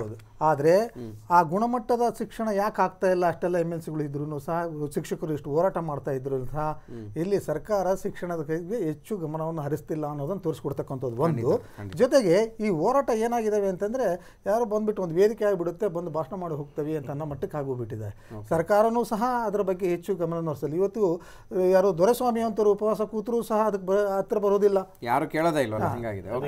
ಅವರೆಲ್ಲ ನಮಗೆ ಸ್ವಾತಂತ್ರ್ಯ ತಂದುಕೊಟ್ಟಂತು, ನಾವೆಲ್ಲ ಇಷ್ಟು ಮಾತಾಡ್ತೀವಿ ಅಂತ ಹೇಳಿದ್ರೆ ಒಂದು ಸ್ವಾತಂತ್ರ್ಯವನ್ನು ತಂದುಕೊಟ್ಟಂತಹ ವ್ಯಕ್ತಿಗಳು ಮುಂದೆ ಇದ್ರೂ ಸಹ ಇವತ್ತಿನ ಬದುಕಿದ್ದಾರೆ. ಅಂತವ್ರಿಗೆಲ್ಲ ಎಷ್ಟು ನೋವು. ಅವರನ್ನು ಇನ್ನೊಬ್ರು ಒಂದು ಪಕ್ಷಕ್ಕೆ ಎಲ್ಲೋ ಒಂದು ಕಡೆಗೆ ಅದನ್ನು ಸೇರಿಸ್ಕೊಳ್ಳೋ ಒಂದು ಪರಿಸ್ಥಿತಿನೂ ಬಂದ್ಬಿಟ್ಟಿದೆ. ಹ್ಯೂಮನ್ ರೈಟ್ಸ್ ಏನು ಹೇಳುತ್ತೆ ಸರ್, ಹ್ಯೂಮನ್ ರೈಟ್ಸ್ ಏನು ಹೇಳುತ್ತೆ ಅಂದ್ರೆ ಸಮಾನ ಕೆಲಸ ಸಮಾನ ವೇತನ. ಆ ಥರ ಇದ್ದಾಗ ಏನಾಗುತ್ತೆ, ಎಲ್ಲರೂ ಸಹ ಇಲ್ಲಿ ಎಲ್ಲರಿಗೂ ಒಂದು ಅವಕಾಶ ಈಕ್ವಾಲಿಟಿ ಸಿಗುತ್ತೆ. ಇಲ್ಲಿ ಏನಾಗಿದೆ, ಕೆಲವೊಂದು ಸಂಸ್ಥೆಗಳೇನಾಗಿದೆ, ಶಿಕ್ಷಣ ಸಂಸ್ಥೆಗಳಿರ್ಬೋದು ಅಥವಾ ಯಾವ ಸಂಸ್ಥೆಗಳಿರ್ಬೋದು, ಕೆಲಸ ಮಾಡಲ್ಲ, ಅವರು ಸಹ ಇಲ್ಲಿ ಹೆಚ್ಚಿನ ಸಂಬಳ ತಗೊಳ್ತಾರೆ. ಇನ್ನು ಕೆಲವರು ತುಂಬ ಕಷ್ಟಪಟ್ಟು ಕೆಲಸ ಮಾಡ್ತಾರೆ, ಅವರಿಗೆ ವೇತನ ಕಡಿಮೆ ಇರುತ್ತೆ. ಆದರೆ ಇಲ್ಲಿ ಹ್ಯೂಮನ್ ರೈಟ್ಸ್ ಪ್ರಕಾರ ಸಮಾನ ಕೆಲಸ ಸಮಾನ ವೇತನ ಅಂತ ಬಂದಾಗ ಆ ಒಂದು ಜಾರಿಗೆ ತಂದಾಗ ಏನಾಗುತ್ತೆ.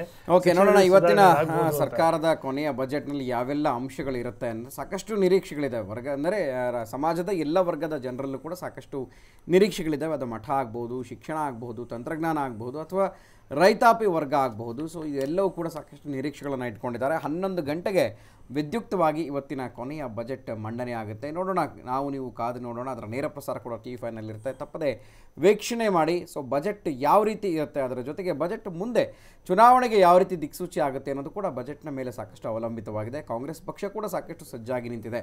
ಸೊ ಇದನ್ನೆಲ್ಲವೂ ಕೂಡ 11 ಗಂಟೆಗೆ ಎಲ್ಲವೂ ಕೂಡ ತೆರೆದುಕೊಳ್ಳುತ್ತೆ ಅನ್ನೋಂಥದ್ದು. ಎಸ್, ಮುಂದಿನ ಸ್ಟೋರಿ ಏನಿದೆ ನೋಡೋಣ. ಶಿವಮೊಗ್ಗ BJPಯಲ್ಲಿ ಎಲ್ಲವೂ ಸರಿ ಇಲ್ಲ ಅನ್ನೋದು ಮತ್ತೊಮ್ಮೆ ಸಾಬೀತಾಗಿದೆಯಂತೆ. ಶಿವಮೊಗ್ಗ ವಿಧಾನಸಭಾ ಕ್ಷೇತ್ರದ ಟಿಕೆಟ್ಗೋಸ್ಕರ ಬಿ ಎಸ್ ಯಡಿಯೂರಪ್ಪ ಹಾಗೆಯೇ ಈಶ್ವರಪ್ಪ ಬಣದ ನಡುವೆ ಭಿನ್ನಮತ ಈಗ ಸ್ಫೋಟಗೊಂಡಿದೆ ಅನ್ನುವಂಥದ್ದು. ಯಾಕೆಂದರೆ ಮುನಿಸು ಇವರಿಬ್ಬರ ನಡುವೆ ಯಾವತ್ತೂ ಇದ್ದದ್ದೇ. ಆದರೆ ಬಾಯಿ ಮಾತಿಗೆ ನಮ್ಮ ಪಕ್ಷದ ಪಕ್ಷಾತೀತ ನಾಯಕ ಯಡಿಯೂರಪ್ಪ ಅಂತ ಹೇಳಿಕೊಳ್ತಾರೆ ಈಶ್ವರಪ್ಪನವರು. ಹಾಗೆಯೇ ಈಶ್ವರಪ್ಪನವ್ರ ಮೇಲೆ ಎಲ್ಲೋ ಒಂದು ರೀತಿಯ ಅಸಮಾಧಾನವನ್ನು ಕೂಡ ಯಡಿಯೂರಪ್ಪನವರು ಕೂಡ ಒಂದೇ ವೇದಿಕೆ ಮೇಲೆ ಇಬ್ಬರು ಇದ್ದರೂ ಕೂಡ ಒಬ್ಬರ ಮುಖವನ್ನು ಒಬ್ಬರು ನೋಡಿಕೊಳ್ಳೋದಿಲ್ಲ. ಸೊ ಅದು ಈ ಬಣದ ನಡುವೆ ಭಿನ್ನಮತ ಮತ್ತಷ್ಟು ಸ್ಫೋಟಗೊಂಡಿದೆ. KJPಯಿಂದ BJPಗೆ ಬಂದಿರುವ ಕಾರ್ಯಕರ್ತರು ಈಶ್ವರಪ್ಪ ಬದಲು ಅಲ್ಲಿನ ಸ್ಥಳೀಯ ರುದ್ರೇಗೌಡರಿಗೆ ಟಿಕೆಟ್ ಕೊಡಬೇಕು ಅಂತ ಆಗ್ರಹಿಸ್ತಾ ಇದ್ದಾರಂತೆ. ಇದರಿಂದ ಸಿಟ್ಟಿಗೆದ್ದ ಈಶ್ವರಪ್ಪ ಬೆಂಬಲಿಗರು BJP ಕಚೇರಿಗೆ ಬಂದು ಈಶ್ವರಪ್ಪ ಪರ ಘೋಷಣೆಯನ್ನು ಕೂಗಿದ್ದಾರೆ. ಇದರಿಂದ ಕೆಲಕಾಲ ಗೊಂದಲದ ವಾತಾವರಣ ಸೃಷ್ಟಿಯಾಗಿದೆ. ಈಶ್ವರಪ್ಪ ಕೂಡ ಬೇಸರ ವ್ಯಕ್ತಪಡಿಸಿ ಇದು ಪಕ್ಷಕ್ಕೆ ಮಾಡಿದ ಅಪಮಾನ ಅಂತ ಹೇಳಿದ್ದಾರೆ. ಕೂಡಲೇ ಮಧ್ಯಪ್ರವೇಶ ಮಾಡಿದಂಥ BSY ಶಿವಮೊಗ್ಗ ಕ್ಷೇತ್ರದಲ್ಲಿ ಯಾರಿಗೆ ಟಿಕೆಟ್ ಕೊಡೋದು ಅನ್ನೋದನ್ನು ಅಮಿತ್ ಶಾ ನಿರ್ಧರಿಸ್ತಾರೆ ಅಂತ ಗೊಂದಲಕ್ಕೆ ತೆರೆ ಎಳೆದಕ್ಕೆ ಪ್ರಯತ್ನ ಪಟ್ಟರು. ಎಸ್, ಶಿವಮೊಗ್ಗದಲ್ಲಿಯೂ ಕೂಡ ಇಬ್ಬರು ಘಟಾನುಘಟಿ ನಾಯಕರು, ಇಬ್ಬರು ರಾಜ್ಯದ ಅಧ್ಯಕ್ಷರಾಗಿದ್ದಂಥವರು, ಈಗ ಪ್ರಸಕ್ತ ರಾಜ್ಯದ ಅಧ್ಯಕ್ಷರಾಗಿರುವಂಥ ಯಡಿಯೂರಪ್ಪನವರು, ಹಾಗೆಯೇ ಹಿಂದೆ ರಾಜ್ಯಾಧ್ಯಕ್ಷರಾಗಿರುವಂಥ ಈಶ್ವರಪ್ಪನವರು, ಇಬ್ಬರಲ್ಲೂ ಕೂಡ ಸಾಕಷ್ಟು ಮುನಿಸು ಕೂಡ ಇದೆ. ಸೊ ಆದರೆ ಸಂಗೊಳ್ಳಿ ರಾಯಣ್ಣ ಬ್ರಿಗೇಡ್ ಏನಾಯಿತು, ಸೊ ಅದರ ಹೆಸರು ಹೇಳ್ಕೊಂಡು ಈಶ್ವರಪ್ಪನವರು ಒಂದು ರೀತಿಯ ಭಯ ಹುಟ್ಟಿಸೋದಕ್ಕೆ BJPಯಲ್ಲೂ ಕೂಡ ಶುರು ಮಾಡಿದ್ರು. ಅದರ ಜೊತೆಗೆ RSS ನಾಯಕರ ಬೆಂಬಲ ಕೂಡ ಇದೆ ಈಶ್ವರಪ್ಪನವರಿಗೆ. ಸೊ ಹಾಗಾಗಿ ಅವ್ರನ್ನ ಅಷ್ಟು ಸುಲಭನಾಗಿ ಟಿಕೆಟ್ ತಪ್ಪಿಸೋದಕ್ಕೂ ಕೂಡ ಸಾಧ್ಯ ಇಲ್ಲ. ಒಂದು ವೇಳೆ ಟಿಕೆಟ್ ತಪ್ಪಿಸಿದ್ರು ಅಂದ್ಕೊಂಡ್ರು ಈಶ್ವರಪ್ಪನವ್ರಿಗೂ ಗೊತ್ತಿದೆ ಏನು ಮಾಡಬೇಕು ಅನ್ನುವಂಥದ್ದು. ಅದಕ್ಕೂ ಕೂಡ ಸಂಘಟನೆಯನ್ನು ಮಾಡಿಕೊಂಡಿದ್ದಾರೆ. ಸಾಕಷ್ಟು ಕಾರ್ಯಕರ್ತರು ಬೆಂಬಲಿಗರು ಈಶ್ವರಪ್ಪನವ್ರಿಗೂ ಕೂಡ ಇದ್ದಾರೆ. ಸೊ ಒಂದು ರೀತಿ ಇದೇನಾದರೂ ಏನಾಗುತ್ತೆ ಅಂದರೆ ಸುಮ್ಮನೆ ಒಂದು ಕಲ್ಲೆಸ್ದು ನೋಡೋಣ ಏನಾಗುತ್ತೆ ಅನ್ನೋವಂಥದ್ದಿದೆ. ಸೊ ಎಸ್, ಇದ್ರ ಬಗ್ಗೆ ಮಾತನಾಡ್ತೀನಿ. ಇಬ್ಬರು ರಾಜ್ಯದ ಒಂದೇ ಪಕ್ಷದ ಘಟಾನುಘಟಿ ನಾಯಕರು, ಒಂದೇ ಜಿಲ್ಲೆಯಿಂದ ಬಂದಂಥವ್ರು, ರಾಜ್ಯದಲ್ಲಿ ಸಾಕಷ್ಟು ಗುರುತಿಸ್ಕೊಂಡಿದ್ದಾರೆ. BJPಯನ್ನು ಇಷ್ಟರ ಮಟ್ಟಿಗೆ ಕಟ್ಟು ಬೆಳೆಸಿದಂಥ ಖ್ಯಾತಿ ಅವ್ರಿಗೂ ಇದೆ. ಆದರೆ ಎಲ್ಲೋ ಒಂದು ಕಡೆ ಟಿಕೆಟ್ ತಪ್ಪಿಸ್ಬಿಡ್ತಾರೇನೋ ಅನ್ನುವಂಥದ್ದು ಈ ಒಂದು 6 ತಿಂಗಳಿಂದ ಕೂಡ ಇದೆ. ಯಾಕೆಂದರೆ ಅಮಿತ್ ಶಾ ಅವ್ರು ಹೇಳಿದ್ರೆ ಟಿಕೆಟ್ ಘೋಷಣೆ ಮಾಡೋದು ನೀವು ಯಾರು ಬಾಯಿ ಮಾತಿಗೂ ಕೂಡ ಹೇಳಬೇಡಿ, ಅದನ್ನು ಕೊಡುವಂಥದ್ದು ನಾವೇ ಅಂತ, ನೀವು ಬರೀ ಕೆಲಸ ಮಾಡಿ ಹೇಳೋದಷ್ಟು ಅಂತ. ಇದು ಆಗಲೇ ಅಮಿತ್ ಶಾ ಅವರು ರಾಜ್ಯಕ್ಕೆ ಬಂದುಬಿಟ್ಟು ಭಾಳ ಕಟ್ಟುನಿಟ್ಟಿನಾದಂಥ ಒಂದು ಎಚ್ಚರಿಕೆಯನ್ನು ಸಹ ಕೊಟ್ಟೋಗಿದ್ದಾರೆ. ಈಗಾಗಲೇ BJP ಇದರಿಂದ ಸಾಕಷ್ಟು ಅನುಭವಿಸಿದೆ. ಪರ ವಿರೋಧವಾಗಿ ಮಾತಾಡ್ತಾ ತನ್ನ ಅಧಿಕಾರ ಕಳ್ಕೊಂಡಿದ್ದು ಇದರಿಂದಲೇ ಇದನ್ನೇ. ಹಾಗಾಗಿ ಈಗಲೂ ಸಹ ಈಶ್ವರಪ್ಪ ಮತ್ತು ಯಡಿಯೂರಪ್ಪರ ಮಧ್ಯೆ ಸಾಕಷ್ಟು ವಾಗ್ವಾದಗಳು ನಡೆದಿದ್ದಾವೆ. ಪಕ್ಷಕ್ಕೆ ಡ್ಯಾಮೇಜು ಸಹ ಸಾಕಷ್ಟು ಇಷ್ಟೆಲ್ಲ ಆಗಿದ್ರು ಸಹ ಚುನಾವಣೆ ಮುಂದ್ಗಡೆ ಮತ್ತೆ ಹೀಗೆ ಮಾಡ್ಕೊಂಡು ಹೋಗ್ತಾರೆ ಅಂತ ಹೇಳಿದ್ರೆ ಜನ ಯಾವ ರೀತಿ ತಿಳ್ಕೊಳ್ತಾರೆ ಆ ಪಕ್ಷದ ಬಗ್ಗೆ, ಅವ್ರ ಬಗ್ಗೆ ಅನ್ನೋದನ್ನು ಸ್ವಲ್ಪ ಇವ್ರು ಏನೇ ಟಿಕೆಟ್ ತಗೊಳ್ಳೋದು ಕೊಡೋದಕ್ಕಂತಿದ್ರೆ ಈಶ್ವರಪ್ಪನವರು ಏನು ಚಿಕ್ಕವರಲ್ಲ, ಅವರು ಹಿರಿಯ ನಾಯಕರು. ಆಮೇಲೆ ಯಡಿಯೂರಪ್ಪನವರು ಮುಖ್ಯಮಂತ್ರಿ ಆಗಿದ್ದಂಥವ್ರು. ಯಡಿಯೂರಪ್ಪ ಮತ್ತು ಈಶ್ವರಪ್ಪನವರು ಮತ್ತೆ ಕೂತ್ಬಿಟ್ಟು ಶಹಾದ ಜೊತೆಗೋ ಮೋದಿಯವ್ರ ಜೊತೆಗೋ ಕೂತ್ಕೊಂಡು ತಮ್ಮ ಒಳಗೆ ಅದನ್ನ ಬಗೆಹರಿಸ್ಕೊಂಡು ಬಿಟ್ರೆ ಆಗ್ತಕ್ಕಂಥ ಡ್ಯಾಮೇಜನ್ನು ಇವ್ರು ತಪ್ಪಿಸ್ಕೋಬಹುದು. ಮುಜುಗರ ಆಗುತ್ತೆ. ಹೌದೌದು. ಇಲ್ಲ ಅಂತಂದ್ರೆ ಬಹಳಷ್ಟು ಜನ ಕಾರ್ಯಕರ್ತರ ಮೇಲೆ ಬಹಳ ಮುಜುಗರ ಆಗುತ್ತೆ ಇವ್ರು ಮಾಡ್ತಾ ಇರತಕ್ಕಂಥದ್ದು. ಅಲ್ಲ, ಇನ್ನೂ ಕೆಲವರು ಮೂಲ BJPಗರಿಗೆ ಅಸಮಾಧಾನ ಇದೆ. ಯಡಿಯೂರಪ್ಪನವರು ಹೊರಗಡೆ ಹೋದ್ರು, BJPಯನ್ನೇ ಮುಗಿಸೋದಕ್ಕೆ ಹೊರಗಡೆ ಹೋಗಿ KJP ಪಕ್ಷ ಕಟ್ಟಿದ್ರು, ಮತ್ತೆ ಒಳಗಡೆ ಬಂದಿದ್ದಾರೆ, ಅವ್ರನ್ನೇ ಸೇರಿಸ್ಕೊಂಡಿದ್ದಾರೆ ಅಂತ ಇನ್ನೂ ಅಸಮಾಧಾನ ಇದೆ. ಇದು ಹೈಕಮಾಂಡ್ಗೂ ಗೊತ್ತಿರೋದು, BJP ಹೈಕಮಾಂಡ್ಗೂ ಗೊತ್ತಿರೋವಂಥದ್ದೇನೆ.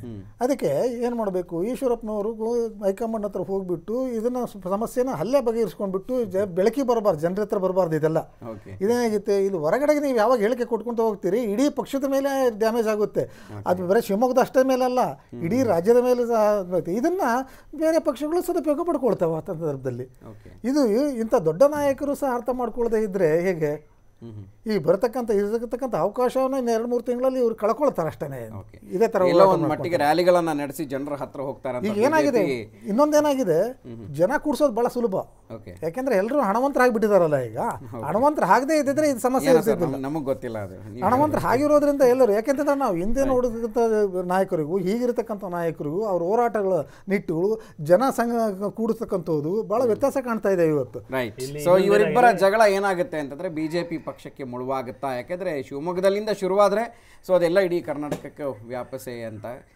ಎಸ್, ಮುಂದಿನ ಸ್ಟೋರಿಯನ್ನು ನೋಡೋಣ. ಅಸೆಂಬ್ಲಿ ಎಲೆಕ್ಷನ್ ಹತ್ತಿರವಾಗ್ತಾ ಇದ್ದ ಹಾಗೆ ರಾಷ್ಟ್ರೀಯ ನಾಯಕರ ರಾಜ್ಯ ಪ್ರವಾಸ ಕೂಡ ಹೆಚ್ಚಾಗ್ತಾ ಇದೆ. ಹೈದರಾಬಾದ್ ಕರ್ನಾಟಕ ಆಯಿತು, ಇದೀಗ ಮುಂಬೈ ಕರ್ನಾಟಕದ ಪ್ಲಾನ್ ಕೂಡ ರೆಡಿ ಆಯಿತು. ಇದೀಗ ಕರಾವಳಿ ಕರ್ನಾಟಕದಲ್ಲಿ ರಾಹುಲ್ ಗಾಂಧಿ ಟೆಂಪಲ್ ರನ್ಗೆ ಸಿದ್ಧತೆ ನಡೀತಾ ಇದೆ. ಮಾರ್ಚ್ನಲ್ಲಿ AICC ಅಧ್ಯಕ್ಷ ರಾಹುಲ್ ಗಾಂಧಿ ಕರಾವಳಿ ಕರ್ನಾಟಕಕ್ಕೆ ಭೇಟಿಯನ್ನು ಕೊಡಲಿದ್ದಾರೆ. ಈ ವೇಳೆ ದೇಗುಲಗಳ ಭೇಟಿ, ಸಂವಾದ ಹಾಗೆಯೇ ಸಮಾವೇಶಗಳನ್ನು ನಡೆಸೋದಕ್ಕೆ ರೂಪುರೇಷೆಯನ್ನು ರಚನೆ ಮಾಡಲಾಗ್ತಾ ಇದೆ. ರಾಹುಲ್ ಭೇಟಿಯ ಉಸ್ತುವಾರಿಯನ್ನು ಸ್ವತಃ ಜಿಲ್ಲಾ ಉಸ್ತುವಾರಿ ಸಚಿವ ರಮಾನಾಥ ರೈ ವಹಿಸಿಕೊಳ್ಳಲಿದ್ದಾರಂತೆ. ಮಾರ್ಚ್ 4ನೇ ತಾರೀಕಿಂದ 8ನೇ ತಾರೀಕಿನವರೆಗೆ ಒಟ್ಟು 3 ದಿನಗಳ ಕಾಲ ಕರಾವಳಿಯಲ್ಲಿ ಜನಾಶೀರ್ವಾದ ಯಾತ್ರೆಯನ್ನು ನಡೆಸಲಿದ್ದಾರೆ. ಎಸ್, ಒಂದು ರೀತಿಯ ಮಟ್ಟಿಗೆ ಹೊಸಪೇಟೆನಲ್ಲಿ 4 ದಿನಗಳ ಕಾಲ ನಡೆದಂಥ ಮೊದಲನೇ ಜನಾಶೀರ್ವಾದ ಯಾತ್ರೆ ಬಹುತೇಕ ಸಾಕಷ್ಟು ಯಶಸ್ವಿಯಾಗಿದೆ. ಸೊ ಮತ್ತಷ್ಟು ಕರ್ನಾಟಕದಲ್ಲಿ ಮುಂದಿನ ಚುನಾವಣೆಯನ್ನು ಎದುರಿಸೋದಕ್ಕೆ ರಾಹುಲ್ ಗಾಂಧಿ ಇದೀಗ ಟೊಂಕ ಕಟ್ಟಿ ನಿಂತಿದ್ದಾರೆ. AICC ಅಧ್ಯಕ್ಷರಾದ ಮೇಲೆ ಮೊದಲನೇ ಸವಾಲು ಅದು ಕರ್ನಾಟಕದ, ಅಂದರೆ ಭಾರತದ ಅತಿ ದೊಡ್ಡ ಕಾಂಗ್ರೆಸ್ ಸರ್ಕಾರ ಇರುವಂಥ ರಾಜ್ಯ ಸೊ ಕರ್ನಾಟಕ. ಸೊ ಅಲ್ಲಿ ಈಗ ಒಂದು ರೀತಿಯ ಒಂದು ಅಗ್ನಿ ಪರೀಕ್ಷೆ, ಒಂದು CET ಎಕ್ಸಾಮ್ ಇದ್ದ ಹಾಗೆ. ಏನೇ ಎಕ್ಸಾಮ್ಗಳು ಬರೆದ್ರೆ ಕೊನೆಯಲ್ಲಿ CET ಎಕ್ಸಾಮ್ ಬರೆದ್ರೆ ರ್ಯಾಂಕ್ ತಗೊಳ್ಳೋವಂಥ ರೀತಿ. ಸೊ ಹಾಗಾಗಿ ಜಸ್ಟ್ ಪಾಸ್ ಆದರೆ ಖಂಡಿತ ಇಲ್ಲಿ ಯಾವ ಬೆಲೆಯೂ ಸಿಗೋದಿಲ್ಲ ಅನ್ನೋದು ಎಲ್ಲ ಪಕ್ಷದವ್ರಿಗೂ ಕೂಡ ಗೊತ್ತಿದೆ. ಸೊ ಹಾಗಾಗಿ ರ್ಯಾಂಕ್ ತಗೊಳ್ಳೇಬೇಕು ಅಂತ ತಮ್ಮ ಪಾದಗಳನ್ನು ಬ್ಯುಸಿಯಾಗಿಟ್ಟಿದ್ದಾರೆ. ಸೊ ಹಾಗಾಗಿ ಮಾರ್ಚ್ನಲ್ಲಿ 3 ದಿನ ರಾಹುಲ್ ಗಾಂಧಿ ಯಾತ್ರೆಯನ್ನು ಮತ್ತೆ ನಡೆಸ್ತಾ ಇದ್ದಾರೆ. ಈ ಬಾರಿ ಈಗಾಗಲೇ ಹೈದರಾಬಾದ್ ಕರ್ನಾಟಕ ಆಯಿತು, ಮುಂಬೈ ಕರ್ನಾಟಕ ನೆಕ್ಸ್ಟ್ ಬರ್ತಾ ಇದ್ದಾರೆ. ಸೊ ಅದರ ನೆಕ್ಸ್ಟ್ ಏನಪ್ಪ ಅಂತಂದರೆ ಕರಾವಳಿ ಕರ್ನಾಟಕದಲ್ಲಿಯೂ ಕೂಡ ರಾಹುಲ್ ಗಾಂಧಿ ತಮ್ಮ ಹವಾವನ್ನು ತೋರಿಸಲಿದ್ದಾರೆ. ಅದರ ಜೊತೆಗೆ ಈಗಾಗಲೇ ಕರಾವಳಿ ಕರ್ನಾಟಕ ಅಂದರೆ ಸಾಕಷ್ಟು ಅದು ಹಿಂದೂಗಳ ಅಥವಾ BJP ಕಾರ್ಯಕರ್ತರು ಹೆಚ್ಚಾಗಿರುವಂಥದ್ದು, BJP ಬೆಲ್ಟ್. ಸೊ ಇಲ್ಲಿಯೂ ಕೂಡ ದೇಗುಲಗಳ ಭೇಟಿ ಮಾಡೋದಕ್ಕೂ ಕೂಡ ರಾಹುಲ್ ಗಾಂಧಿ ಕಾಯ್ತಾ ಇದ್ದಾರೆ. ಕರಾವಳಿ ಟ್ರಿಪ್ ಹೇಗಿರುತ್ತೆ ಅನ್ನುವಂಥದ್ದನ್ನು ಗಮನಿಸಬೇಕು. ಅದರ ಜೊತೆಗೆ ಎಷ್ಟು ಹೆಲ್ಪ್ ಆಗುತ್ತೆ ಇದರಿಂದ ಕಾಂಗ್ರೆಸ್ಗೆ ಅನ್ನೋದು ಕೂಡ ಗಮನಿಸಬೇಕಾದಂಥ ಅಂಶ. ಎಸ್, ಈ ಜನಾಶೀರ್ವಾದ ಯಾತ್ರೆ ಕಾಂಗ್ರೆಸ್ಗೆ ಎಷ್ಟರ ಮಟ್ಟಿಗೆ ವರ ಆಗುತ್ತೆ ಅನ್ನೋದ್ರ ಬಗ್ಗೆ ನಾನು ಮಾತನಾಡ್ತೀನಿ ಒಂದು ಚಿಕ್ಕ ಬ್ರೇಕ್ ನಂತರ.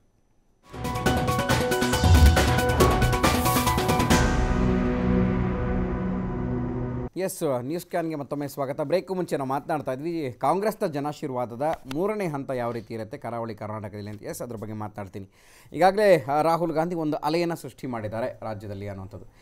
ನೆನ್ನೆ ನಾವು ಮಾತನಾಡ್ತಾ ಹೇಳಿದ್ವಿ, ರಾಹುಲ್ ಗಾಂಧಿ ಅವರಿಗಿಂತ CM ಸಿದ್ದರಾಮಯ್ಯನವರು ಸಖತ್ತು ಮಾತಾಡ್ತಾರೆ. ಅಂದರೆ ಅಷ್ಟು ಭಾಷಣ ತುಂಬ ಚೆನ್ನಾಗಿರುತ್ತೆ ಕೇಳೋದಕ್ಕೆ, ಅಷ್ಟು ಘಂಟಾಘೋಷವಾಗಿ, ಅಷ್ಟು ರೆಬೆಲ್ ಆಗಿ ಮಾತನಾಡ್ತಾರೆ ಅನ್ನೋದು. ಸೊ ಎಷ್ಟರ ಮಟ್ಟಿಗೆ ಈ ಒಂದು ಯಾತ್ರೆ ಕಾಂಗ್ರೆಸ್ಗೆ ಇತ್ತೀಚಿನ ದಿನಗಳಲ್ಲಿ, ಯಾಕೆಂದರೆ ಸಾಧನಾ ಸಮಾವೇಶವನ್ನು ಮಾಡಿದ್ರು, ಸಾಧನಾ ಯಾತ್ರೆಯನ್ನು ಕೂಡ ಮಾಡಿಕೊಂಡು ತಮ್ಮ ಸಾಧನೆಗಳನ್ನು ಜನರಿಗೆ ತಲುಪಿಸುವಂತಹ ಕೆಲಸವನ್ನು ಕೂಡ CM ಮಾಡಿದ್ರು 1 ತಿಂಗಳ ಅವಧಿನಲ್ಲಿ. ಸೊ ಈಗ ಮತ್ತೊಮ್ಮೆ ಈ ಅಲೆ ಜಾಸ್ತಿ ಆಗ್ತದೆ. ಎಲ್ಲೋ ಒಂದು ಕಡೆ BJP ಡೌನ್ ಆಗುತ್ತಾ, BJP ಕೂಡ ಸಾಕಷ್ಟು ಸ್ಟ್ರಾಟಜಿಗಳನ್ನು ಮಾಡ್ಕೊಳ್ತಾ ಇದೆ. ಕೇಂದ್ರದ ನಾಯಕರೇ ಇಲ್ಲಿಗೆ ಬರಬೇಕಾಗುತ್ತೆ, ರಾಜ್ಯದ ನಾಯಕರಿಗೆ ಆಗ್ತಾ ಇಲ್ಲ ಅಂತ. ಈಗ ಏನಾಗುತ್ತೆ, ಸಮಾವೇಶ ಮಾಡಿಬಿಟ್ಟು ಭಾಷಣ ಮಾಡಿದ ತಕ್ಷಣ ನಮ್ಮ ಪಕ್ಷಕ್ಕೆ ಅಷ್ಟು ಓಟ್ ಹಾಕ್ತಾರೆ ಅಂದ್ಕೊಳ್ಳೋದು ತಪ್ಪು. ಕರೆಕ್ಟ್. ಇದು ಪ್ರಜಾಪ್ರಭುತ್ವದಲ್ಲಿ ತಮ್ಮ ಬಲವನ್ನು ತೋರಿಸಲಿಕ್ಕೆ ಇರತಕ್ಕಂಥ ಒಂದು ದಾರಿ. ಈ ದಾರಿಯಲ್ಲಿ ಇವತ್ತಿನ ಮಾತಿಗೆ ಯಾರೂ ಕಡಿಮೆ ಇಲ್ಲ, ಯಾವ ಪಕ್ಷದವರು ಕಡಿಮೆ ಇಲ್ಲ. ಆದರೆ ಮಾತಿನಂತೆ ನಾವು ಎಷ್ಟು ಮಟ್ಟಿಗೆ ನಡ್ಕೊಂಡಿದ್ದೇವೆ ಅಂತ ಹೇಳ್ಕೊಳ್ಳೋದು ಒಂದು ಸರಿ ನಾವು ಇತಿಹಾಸವನ್ನು ತಿರುವಿ ಹಾಕಿ ನೋಡಿದರೆ ಗೊತ್ತಾಗುತ್ತೆ. ಇಂದಿನ ಚುನಾವಣೆಯಲ್ಲಿ ನಾವು ಕೊಟ್ಟಂಥ ಮಾತುಗಳಿಗೂ ಈಗ ಇರತಕ್ಕಂಥ ಅಭಿವೃದ್ಧಿಗೂ ಏನು ಆಗಿದೆ ಅನ್ನೋದನ್ನು ನೋಡಿದರೆ ಗೊತ್ತಾಗುತ್ತೆ. ಅಂಥದ್ರಲ್ಲಿ ಎಲ್ಲರೂ ಅನುಭವ ಇರತಕ್ಕಂಥವ್ರು. ಇವರು ರಾಹುಲ್ ಗಾಂಧಿಯವರು ಸಾಕಷ್ಟು ತರಬೇತಿಯನ್ನು ಪಡ್ಕೊಂಡಿರ್ತಕ್ಕಂಥವ್ರು. ಅವ್ರಿಗೂ ಸಹ ಈಗ ಪಕ್ಷಕ್ಕೆ ಬಂದ ನಂತರ ಸಾಕಷ್ಟು ಪ್ರವಾಸವನ್ನು ಮಾಡಿ, ಭಾಷಣವನ್ನು ಮಾಡಿ, ಇದು ಮಾತು ನಮ್ಮ ದೇಶದಲ್ಲಿ ಮಾತಾಡಲಿಕ್ಕೆ ಸಮಸ್ಯೆ ಇಲ್ಲ. ಹಾಗಾಗಿ ಇವರು ಸಿದ್ದರಾಮಯ್ಯನವರಿಗೂ ಸಹ ಸಾಕಷ್ಟು ವರ್ಷಗಳಿಂದ ಅಧಿಕಾರದಲ್ಲಿ ಇದ್ಕೊಂಡಿರತಕ್ಕಂಥವ್ರು. ಈಗ ಕಳೆದ 5 ವರ್ಷದಿಂದಲೂ ಸಹ ಮುಖ್ಯಮಂತ್ರಿ ಆಗಿರತಕ್ಕಂಥವ್ರು. ಜನರ ಭಾವನೆಗಳನ್ನು ಅರ್ಥ ಮಾಡ್ಕೊಂಡ್ಬಿಟ್ಟು ಯಾವ ರೀತಿ ನಾವು ಈ ಚುನಾವಣೆ ಸಂದರ್ಭದಲ್ಲಿ ಅವರಿಗೆ ನಮ್ಮ ಮಾಹಿತಿಯನ್ನು ಕೊಟ್ಟರೆ ಅವರು ನಮ್ಮ ಪರವಾಗಿ ಆಗ್ತಾರೆ ನಮಗೆ ಮತ್ತು ಅನ್ನೋದನ್ನು ಅವರು ಯೋಚನೆ ಮಾಡ್ತಿರ್ತಕ್ಕಂಥದ್ದು ತಪ್ಪಲ್ಲ. ಹಾಗೆಯೇ ವಿರೋಧ ಪಕ್ಷಗಳು ಸಹ ಅದೇ ರೀತಿಯಲ್ಲಿ ಯೋಚನೆಯನ್ನು ಹಾಕ್ಕೊಳ್ತವೆ. ಹಾಗಂದ ತಕ್ಷಣ ನಾವು ಭಾಳ ದೊಡ್ಡ ದೊಡ್ಡ ಬಹಿರಂಗ ಸಭೆ ಹೇಳಿದ ತಕ್ಷಣ ಈ ಪಕ್ಷಕ್ಕೆ ಎಲ್ಲರೂ ಜನ ವೋಟ್ ಹಾಕ್ತಾರೆ ಅಂದ್ಕೊಳ್ಳೋದು ತಪ್ಪು. ಇವತ್ತು ಬಹಿರಂಗ ಸಭೆಗಳಲ್ಲಿ ನೋಡಿದರೆ ಈ ಜನ ಬಂದಿರತಕ್ಕಂಥವ್ರು ಈ ಪಕ್ಷದಲ್ಲಿರೋರು ಇರ್ತಾರೆ, ಆ ಪಕ್ಷದಲ್ಲಿರೋರು ಇರ್ತಾರೆ, ಅವೇ ಬಸ್ಗಳು ಇರ್ತವೆ, ಇಲ್ಲೇ ಬಸ್ಗಳು ಇರ್ತವೆ. ಆದರೆ ಸಂಖ್ಯೆ ಮಾತ್ರ ಬಹಳಷ್ಟು ಅಂತ ನಾವು ಹೇಳ್ಕೊಳ್ಳುವಂಥ ಸ್ಥಿತಿಯಲ್ಲಿದ್ದೇವೆ ಇವತ್ತು. ಹಾಗಾಗಿ ನಾ ಹೇಳೋದೇನು, ಕಾರ್ಯಕರ್ತರು ಕೂಡ ನಾ ಹೇಳೋದು ಇವತ್ತು ಏನಾಗಿದೆ, ಚನ್ನಗಿರಿಯಲ್ಲಿ ತರಬೇತಿ ಕೇಂದ್ರದವರು ಸ್ವಾಮಿಗಳು ಒಂದೇನು ಇದನ್ನ ಹೇಳಿದ್ದಾರೆ ಮೊನ್ನೆ, ಏನು ನೀವ್ಯಾರೂ ಬಹಿರಂಗ ಸಭೆಗೆ ಹೋಗಬೇಡಿ, ಯಾರು ಇದನ್ನು ಮಾಡಲಿಕ್ಕೆ ಹೋಗಬೇಡಿ, ನೀವು ಒಂದು ಭಾಷಣವನ್ನು ಮಾಡಿ, ಆ ಭಾಷಣವನ್ನು ಎಲ್ಲರೂ ಜನರು ಕೇಳಿಸ್ಕೊಳ್ಳಿ, ನಿಮ್ಮ ಅಭಿವೃದ್ಧಿ ಪದದ ಏನು ಇದ್ದಾವೆ, ಮಾತುಗಳಿದ್ದಾವೆ ಅಥವಾ ಹೇಳಿಕೆಗಳಿದ್ದಾವೆ, ಭರವಸೆಗಳಿದ್ದಾವೆ, ಅದರ ಆಧಾರದ ಮೇಲೆ ಅವರು ಮತಗಳನ್ನು ಹಾಕ್ತಾರೆ, ನೀವು ಯಾರು ಗೆಲ್ತಿರೋ ಗೆಲ್ಲಿ, ಯಾರಿಗೂ ಸಹ ಈ ಕರಪ್ಷನ್ನು ಇದು ಏನು ಬೇಡ, ಹಣ ಖರ್ಚು ಮಾಡೋದೇ ಬೇಡ. ಇವತ್ತು ಕೋಟಿ ಖರ್ಚು ಮಾಡಬೇಕಲ್ಲ, ಅದು ಬೇಡ. ಸೊ ಈ ನಿಟ್ಟಿನಲ್ಲಿ ಎಲ್ಲರೂ ಸಹ ಅದನ್ನ ಅನುಸರಿಸಲಿ. ಇವತ್ತು ಸಾಕಷ್ಟು ಮಾಧ್ಯಮಗಳಿದ್ದಾವೆ, ಇವತ್ತು ಎಲ್ಲರೂ ಸಹ ಕೈಯಲ್ಲೂ ಸಹ ಮೊಬೈಲ್ಗಳಿದ್ದಾವೆ, ಎಲ್ಲರೂ ಸಹ ನೋಡ್ಕೊಳ್ತಕ್ಕಂಥ ಸ್ಥಿತಿ ಗೊತ್ತಾಗತಕ್ಕಂಥ ಸ್ಥಿತಿಲಿದ್ದೇವೆ ನಾವು. ಈ ನಿಟ್ಟಿನಲ್ಲಿ ಮಾಡಿದರೆ ಈ ಹಣವನ್ನು ಖರ್ಚು ಮಾಡ್ತಕ್ಕಂಥದ್ದು ಅಥವಾ ಏನೋ ನಾವು ಇವತ್ತೇನು ಮಾಡ್ತಾರೆ ರಾಜಕೀಯ ಪಕ್ಷಗಳು, ಇವತ್ತು ಎಲೆಕ್ಷನ್ ಸಮಯದಲ್ಲಿ ಹಣವನ್ನು ಕೊಟ್ಟು ಅಥವಾ ಬೇರೆ ಆಮಿಷಗಳನ್ನು ಒಡ್ಡಿ ಆಮೇಲೆ ಅಧಿಕಾರಕ್ಕೆ ಬಂದ ಮೇಲೆ ನೀನೇನು ಪುಕ್ಕಟೆ ಮತ ಹಾಕಿದೆಯಾ ನನಗೆ ಅನ್ನೋ ಮಾತನ್ನು ಅವ್ರನ್ನ ಕರಪ್ಟಿವ್ ಆಗಿ ಮಾಡ್ತಾರೆ. ಇವ್ರು ಯಾರು ಕೇಳಲಿಕ್ಕೆ ಹೋಗೋದಿಲ್ಲ ಮತದಾರರು, ಆದರೆ ರಾಜಕೀಯ ಪಕ್ಷಗಳು ಅವ್ರನ್ನ ಕರಪ್ಟಿವ್ ಮಾಡಿ DVG ಒಂದ್ ಕಡೆ ಹೇಳ್ತಾರೆ, ಹಳೆಬೇರು ಹೊಸ ಚಿಗುರು ಇದ್ದರೆ ಮರ ಸೊಗಸು ಅಂತ. ಈ ಹಳೆಬೇರು ಅಂತ ತಗೊಂಡಾಗ ಸಿದ್ದರಾಮಯ್ಯನ ಉಳಿಸ್ಕೋಬಹುದು, ಹೊಸ ಚಿಗುರು ಅಂದಾಗ ರಾಹುಲ್ ಗಾಂಧಿಯನ್ನು ಇಟ್ಕೋಬಹುದು. ಇಲ್ಲಿ ಮುಖ್ಯವಾಗಿ ಅವರು ಕರಾವಳಿ ಪ್ರದೇಶವನ್ನೇ ಯಾಕೆ ಅವರು ಟಾರ್ಗೆಟ್ ಮಾಡ್ತಾ ಇದ್ದಾರೆ ಅಂದ್ರೆ ಅಲ್ಲಿ ಬಿಜೆಪಿ ಅಲೆ ತುಂಬಾ ಇದೆ. ಯಾವುದೇ ಒಬ್ಬ ರಾಜಕೀಯ ವ್ಯಕ್ತಿ ಇರ್ಬೋದು, ಒಂದು ರಾಜಕಾರಣಿ ಇರ್ಬೋದು, ಎಲ್ಲಿ ಅವನಿಗೆ ವಿರೋಧವಾದ ಮತಗಳು ಬೀಳ್ತವೋ ಅಲ್ಲಿ ಅವನಿಗೆ ಒಂದು ರೀತಿಯಲ್ಲಿ ಮತವನ್ನು ತನ್ನ ಕಡೆ ಸೆಳೆದುಕೊಳ್ಳೋದಕ್ಕೆ ಪ್ರಯತ್ನಗಳನ್ನು ಮಾಡ್ತಾನೆ. ಆ ನಿಟ್ಟಿನಲ್ಲಿ ಅವರು ಕರಾವಳಿ ಪ್ರದೇಶವನ್ನು ಆಯ್ಕೆ ಮಾಡ್ಕೊಂಡಿದ್ದಾರೆ. ಜೊತೆಯಲ್ಲಿ ನಮ್ಮ ಈ ಗುಜರಾತ್ನಲ್ಲಿ ಆದಂತಹ ಬದಲಾವಣೆಗಳು, ಆ ಬದಲಾವಣೆಗಳು ಸಹ ರಾಹುಲ್ ಗಾಂಧಿಯ ಮನಸ್ಸಿನ ಮೇಲೆ ಪ್ರಭಾವ ಬಿದ್ದಿದೆ.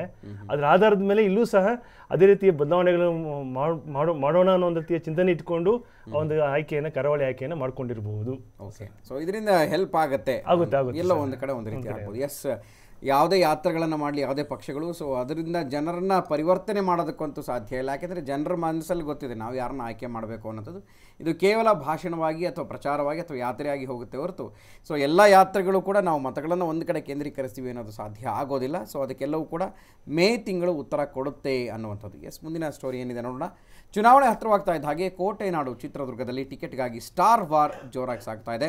ಕಲ್ಲಿನ ಕೋಟೆಯನ್ನು ಪ್ರತಿನಿಧಿಸೋದಕ್ಕೆ ನಟ ನಟಿಯರು ತೀವ್ರವಾಗಿ ಕಸರತ್ತನ್ನು ನಡೆಸ್ತಾ ಇದ್ದಾರೆ. ತುಂಬ ಕುತೂಹಲಕಾರಿಯಾದಂಥ ವಿಷಯ. ಈಗಾಗಲೇ ಹಾಲಿ ಶಾಸಕರಿಗೆ ಕಾಂಗ್ರೆಸ್ ಟಿಕೆಟ್ ಕನ್ಫರ್ಮ್ ಆಗಿದೆಯಂತೆ. ಆದರೆ ಕೈ ಶಾಸಕರಿಲ್ಲದ 2 ವಿಧಾನಸಭಾ ಕ್ಷೇತ್ರಗಳ ಟಿಕೆಟ್ ಹಂಚಿಕೆ ಕಾಂಗ್ರೆಸ್ಗೆ ಸವಾಲಾಗಿ ಈಗ ಪರಿಣಮಿಸಿದೆ. ನಟಿ ಭಾವನಾ ಚಿತ್ರದುರ್ಗ ವಿಧಾನಸಭಾ ಕ್ಷೇತ್ರದ ಟಿಕೆಟ್ ಆಕಾಂಕ್ಷಿಯಾಗಿದ್ದರೆ, ಮೊಳಕಾಲ್ಮೂರಲ್ಲಿ ಕಾಲಿಡೋದಕ್ಕೆ ನಟ ಶಶಿಕುಮಾರ್, ಈ ಹಿಂದೆ ಅವರು ಸಂಸದರು ಕೂಡ ಆಗಿದ್ದರು, ಸ್ಥಳೀಯ ಕಾಂಗ್ರೆಸ್ ಮುಖಂಡರ ಮೇಲೆ ಒತ್ತಡವನ್ನು ಹೇರ್ತಾ ಇದ್ದಾರೆ. ಎಸ್, ಸ್ಟಾರ್ ವಾರ್ ಚಿತ್ರದುರ್ಗ ಜಿಲ್ಲೆಯಲ್ಲಿ ಒಂದು ರೀತಿ ಬಣ್ಣದ ರಂಗನ್ನು ಪಡ್ಕೊಳ್ತಾ ಇದೆ ಅನ್ನುವಂಥದ್ದು. ಈಗಾಗಲೇ ಚುನಾವಣೆ ಸಮೀಪಿಸ್ತಾ ಇದ್ದ ಹಾಗೆ ಸಾಕಷ್ಟು ಜನ ಈಗಾಗಲೇ ಹಿಂದೆ ಏನು ಆ ಒಂದು ಒತ್ತಡಗಳಿತ್ತು, ಬಹುತೇಕ ಒತ್ತಡಗಳು ಮತ್ತಷ್ಟು ಜಾಸ್ತಿ ಆಗ್ತಾ ಇದೆ. ಬಟ್ ಕೊನೆಗೆ ಯಾರು ಗೆಲ್ಲುವ ಕುದುರೆ ಅಂತ ಅನ್ನಿಸ್ಕೊಳ್ತಾರೋ ಜನಾಭಿಪ್ರಾಯದಲ್ಲಿ, ಸೊ ಅಂಥವ್ರನ್ನ ಮಾತ್ರ ಮಣೆ ಹಾಕ್ತಾರೆ. ಅದು ಆತ ನಿಷ್ಠಾವಂತನಾಗಿರಲಿ ಅಥವಾ ಬೇರೆ ಇನ್ಯಾರಾಗಿರಲಿ, ಕೊನೆಗೆ ಗೆಲ್ಲುವ ಮುಖ ಯಾರಿದ್ದಾರೆ ಅವ್ರನ್ನ ಮಾತ್ರ ಆಯ್ಕೆ ಮಾಡ್ಕೊಳ್ತಾರೆ. ಸೊ ಈ ನಿಟ್ಟಿನಲ್ಲಿ ಶಶಿಕುಮಾರ್ ಅಥವಾ ಭಾವನಾ ಕೂಡ ಹೊರತಾಗಿಲ್ಲ. ಸೊ ಯಾರಿಗೆ ಟಿಕೆಟ್ ಸಿಗುತ್ತೆ ಅನ್ನುವಂಥದ್ದು ಕೂಡ ಇಲ್ಲಿ ಕಾದು ನೋಡಬೇಕಾಗಿದೆ. ಇನ್ನು ವಿಜಯ ಕರ್ನಾಟಕದಿಂದ ಮತ್ತೊಂದು ನ್ಯೂಸ್ ಇದೆ. ದೇಶದ 2ನೇ ಬಹುದೊಡ್ಡ ಸರ್ಕಾರಿ ಸ್ವಾಮ್ಯದ ಪಂಜಾಬ್ ನ್ಯಾಷನಲ್ ಬ್ಯಾಂಕಿನ ಮುಂಬೈ ಬ್ರಾಂಚ್ನಲ್ಲಿ ಬಹುಕೋಟಿ ಹಗರಣ ನಡೆದಿದೆ.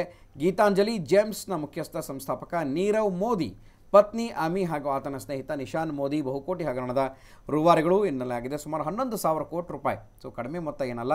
ಮುಂಬೈ ಬ್ರಾಂಚ್ ಮೂಲಕ ಪ್ರಕರಣ ಬೆಳಕಿಗೆ ಬಂದಿದ್ದು, ತಮಗೆ ಬೇಕಾದ ದೇಶದ ಒಳಗಿನ ಮತ್ತು ದೇಶದ ಹೊರಗಿನವರಿಗೆ ಅನುಕೂಲ ಮಾಡಿಕೊಟ್ಟಿರುವಂಥ ವಂಚನೆಯ ಮತ್ತು ಅನಧಿಕೃತ ವಹಿವಾಟುಗಳು ಬೆಳಕಿಗೆ ಬಂದಿದ್ದು 11,400 ಕೋಟಿ ರೂಪಾಯಿ ಹಗರಣ ನಡೆದಿರೋದು ಬಯಲಿಗೆ ಬಂದಿದೆ. ಇನ್ನು ಈ ವಿಚಾರ ಗೊತ್ತಾಗ್ತಾ ಇದ್ದ ಹಾಗೆ ಎಚ್ಚೆತ್ತುಕೊಂಡಿರುವಂಥ ಬ್ಯಾಂಕ್ 10 ಅಧಿಕಾರಿಗಳನ್ನು ಅಮಾನತು ಮಾಡಿದ್ದು ತನಿಖೆಯ ಜವಾಬ್ದಾರಿಯನ್ನು CBIಗೆ ಕೊಟ್ಟಿದೆ. ಇನ್ನು ದೂರಿನ ಅನ್ವಯ ಮುಂಬೈ, ಡೆಲ್ಲಿ ಮತ್ತು ಸೂರತ್ನಲ್ಲಿರುವಂಥ ನೀರವ್ ನಿವಾಸ ಹಾಗೆ ಕಚೇರಿಗಳ ಮೇಲೆ ಜಾರಿ ನಿರ್ದೇಶನಾಲಯ ID ಅಧಿಕಾರಿಗಳು ದಾಳಿಯನ್ನು ನಡೆಸಿದ್ದಾರೆ. ಈಗಾಗಲೇ ಬ್ಯಾಂಕ್ನ 2 ನಿವೃತ್ತ ಸಿಬ್ಬಂದಿಗಳಾಗಿರುವಂಥ ಗೋಕುಲನಾಥ ಶೆಟ್ಟಿ, ಮನೋಜ್ ಹನುಮಂತ ಖಾರತ್ ವಿರುದ್ಧ FIR ಕೂಡ ದಾಖಲಾಗಿದೆ. ಪ್ರಕರಣ ದಾಖಲಾಗ್ತಾ ಇದ್ದಾಗೆ ನೀರವ್ ಮೋದಿ ತಲೆ ಮರೆಸ್ಕೊಂಡಿದ್ದಾರೆ. ಅಫ್ಕೋರ್ಸ್ ತಲೆ ಮರೆಸ್ಕೊಳ್ಳೇಬೇಕಾಗತ್ತೆ. ಯಾಕೆಂದರೆ ಇಂಥ ದೊಡ್ಡ ವಂಚನೆ ಮಾಡಿ ಸಿಕ್ಕಾಕೊಂಡ್ರೆ ಎಲ್ಲಿಂದ ಕೊಡಬೇಕಾಗುತ್ತೆ ಅಷ್ಟೊಂದು ದುಡ್ಡನ್ನು? ಯಾಕೆಂದರೆ ಸಾಕಷ್ಟು ವರ್ಷಗಳಿಂದ ಪಂಜಾಬ್ ನ್ಯಾಷನಲ್ ಬ್ಯಾಂಕ್ ಸಾಕಷ್ಟು ನಂಬಿಕೆ ಮತ್ತು ವಿಶ್ವಾಸಾರ್ಹತೆಯನ್ನು ಗಳಿಸಿದಂತಹ ಬ್ಯಾಂಕ್. ಸೊ ಅಂಥ ಬ್ಯಾಂಕ್ನಲ್ಲಿ ಇಷ್ಟು ವಂಚನೆ ನಡೆದಿದೆ ಅಂತಂದರೆ ಅದು ನಿಜಕ್ಕೂ ಯಾವ ರೀತಿ ಜನರಿಗೆ ಮತ್ತೆ ಆ ಒಂದು ದುಡ್ಡನ್ನು ರಿಕವರ್ ಮಾಡಿಕೊಳ್ತಾರೆ ಅನ್ನೋಂಥದ್ದು ಕೂಡ ಒಂದು ಸವಾಲಾಗಿರುವಂಥ ವಿಷಯ.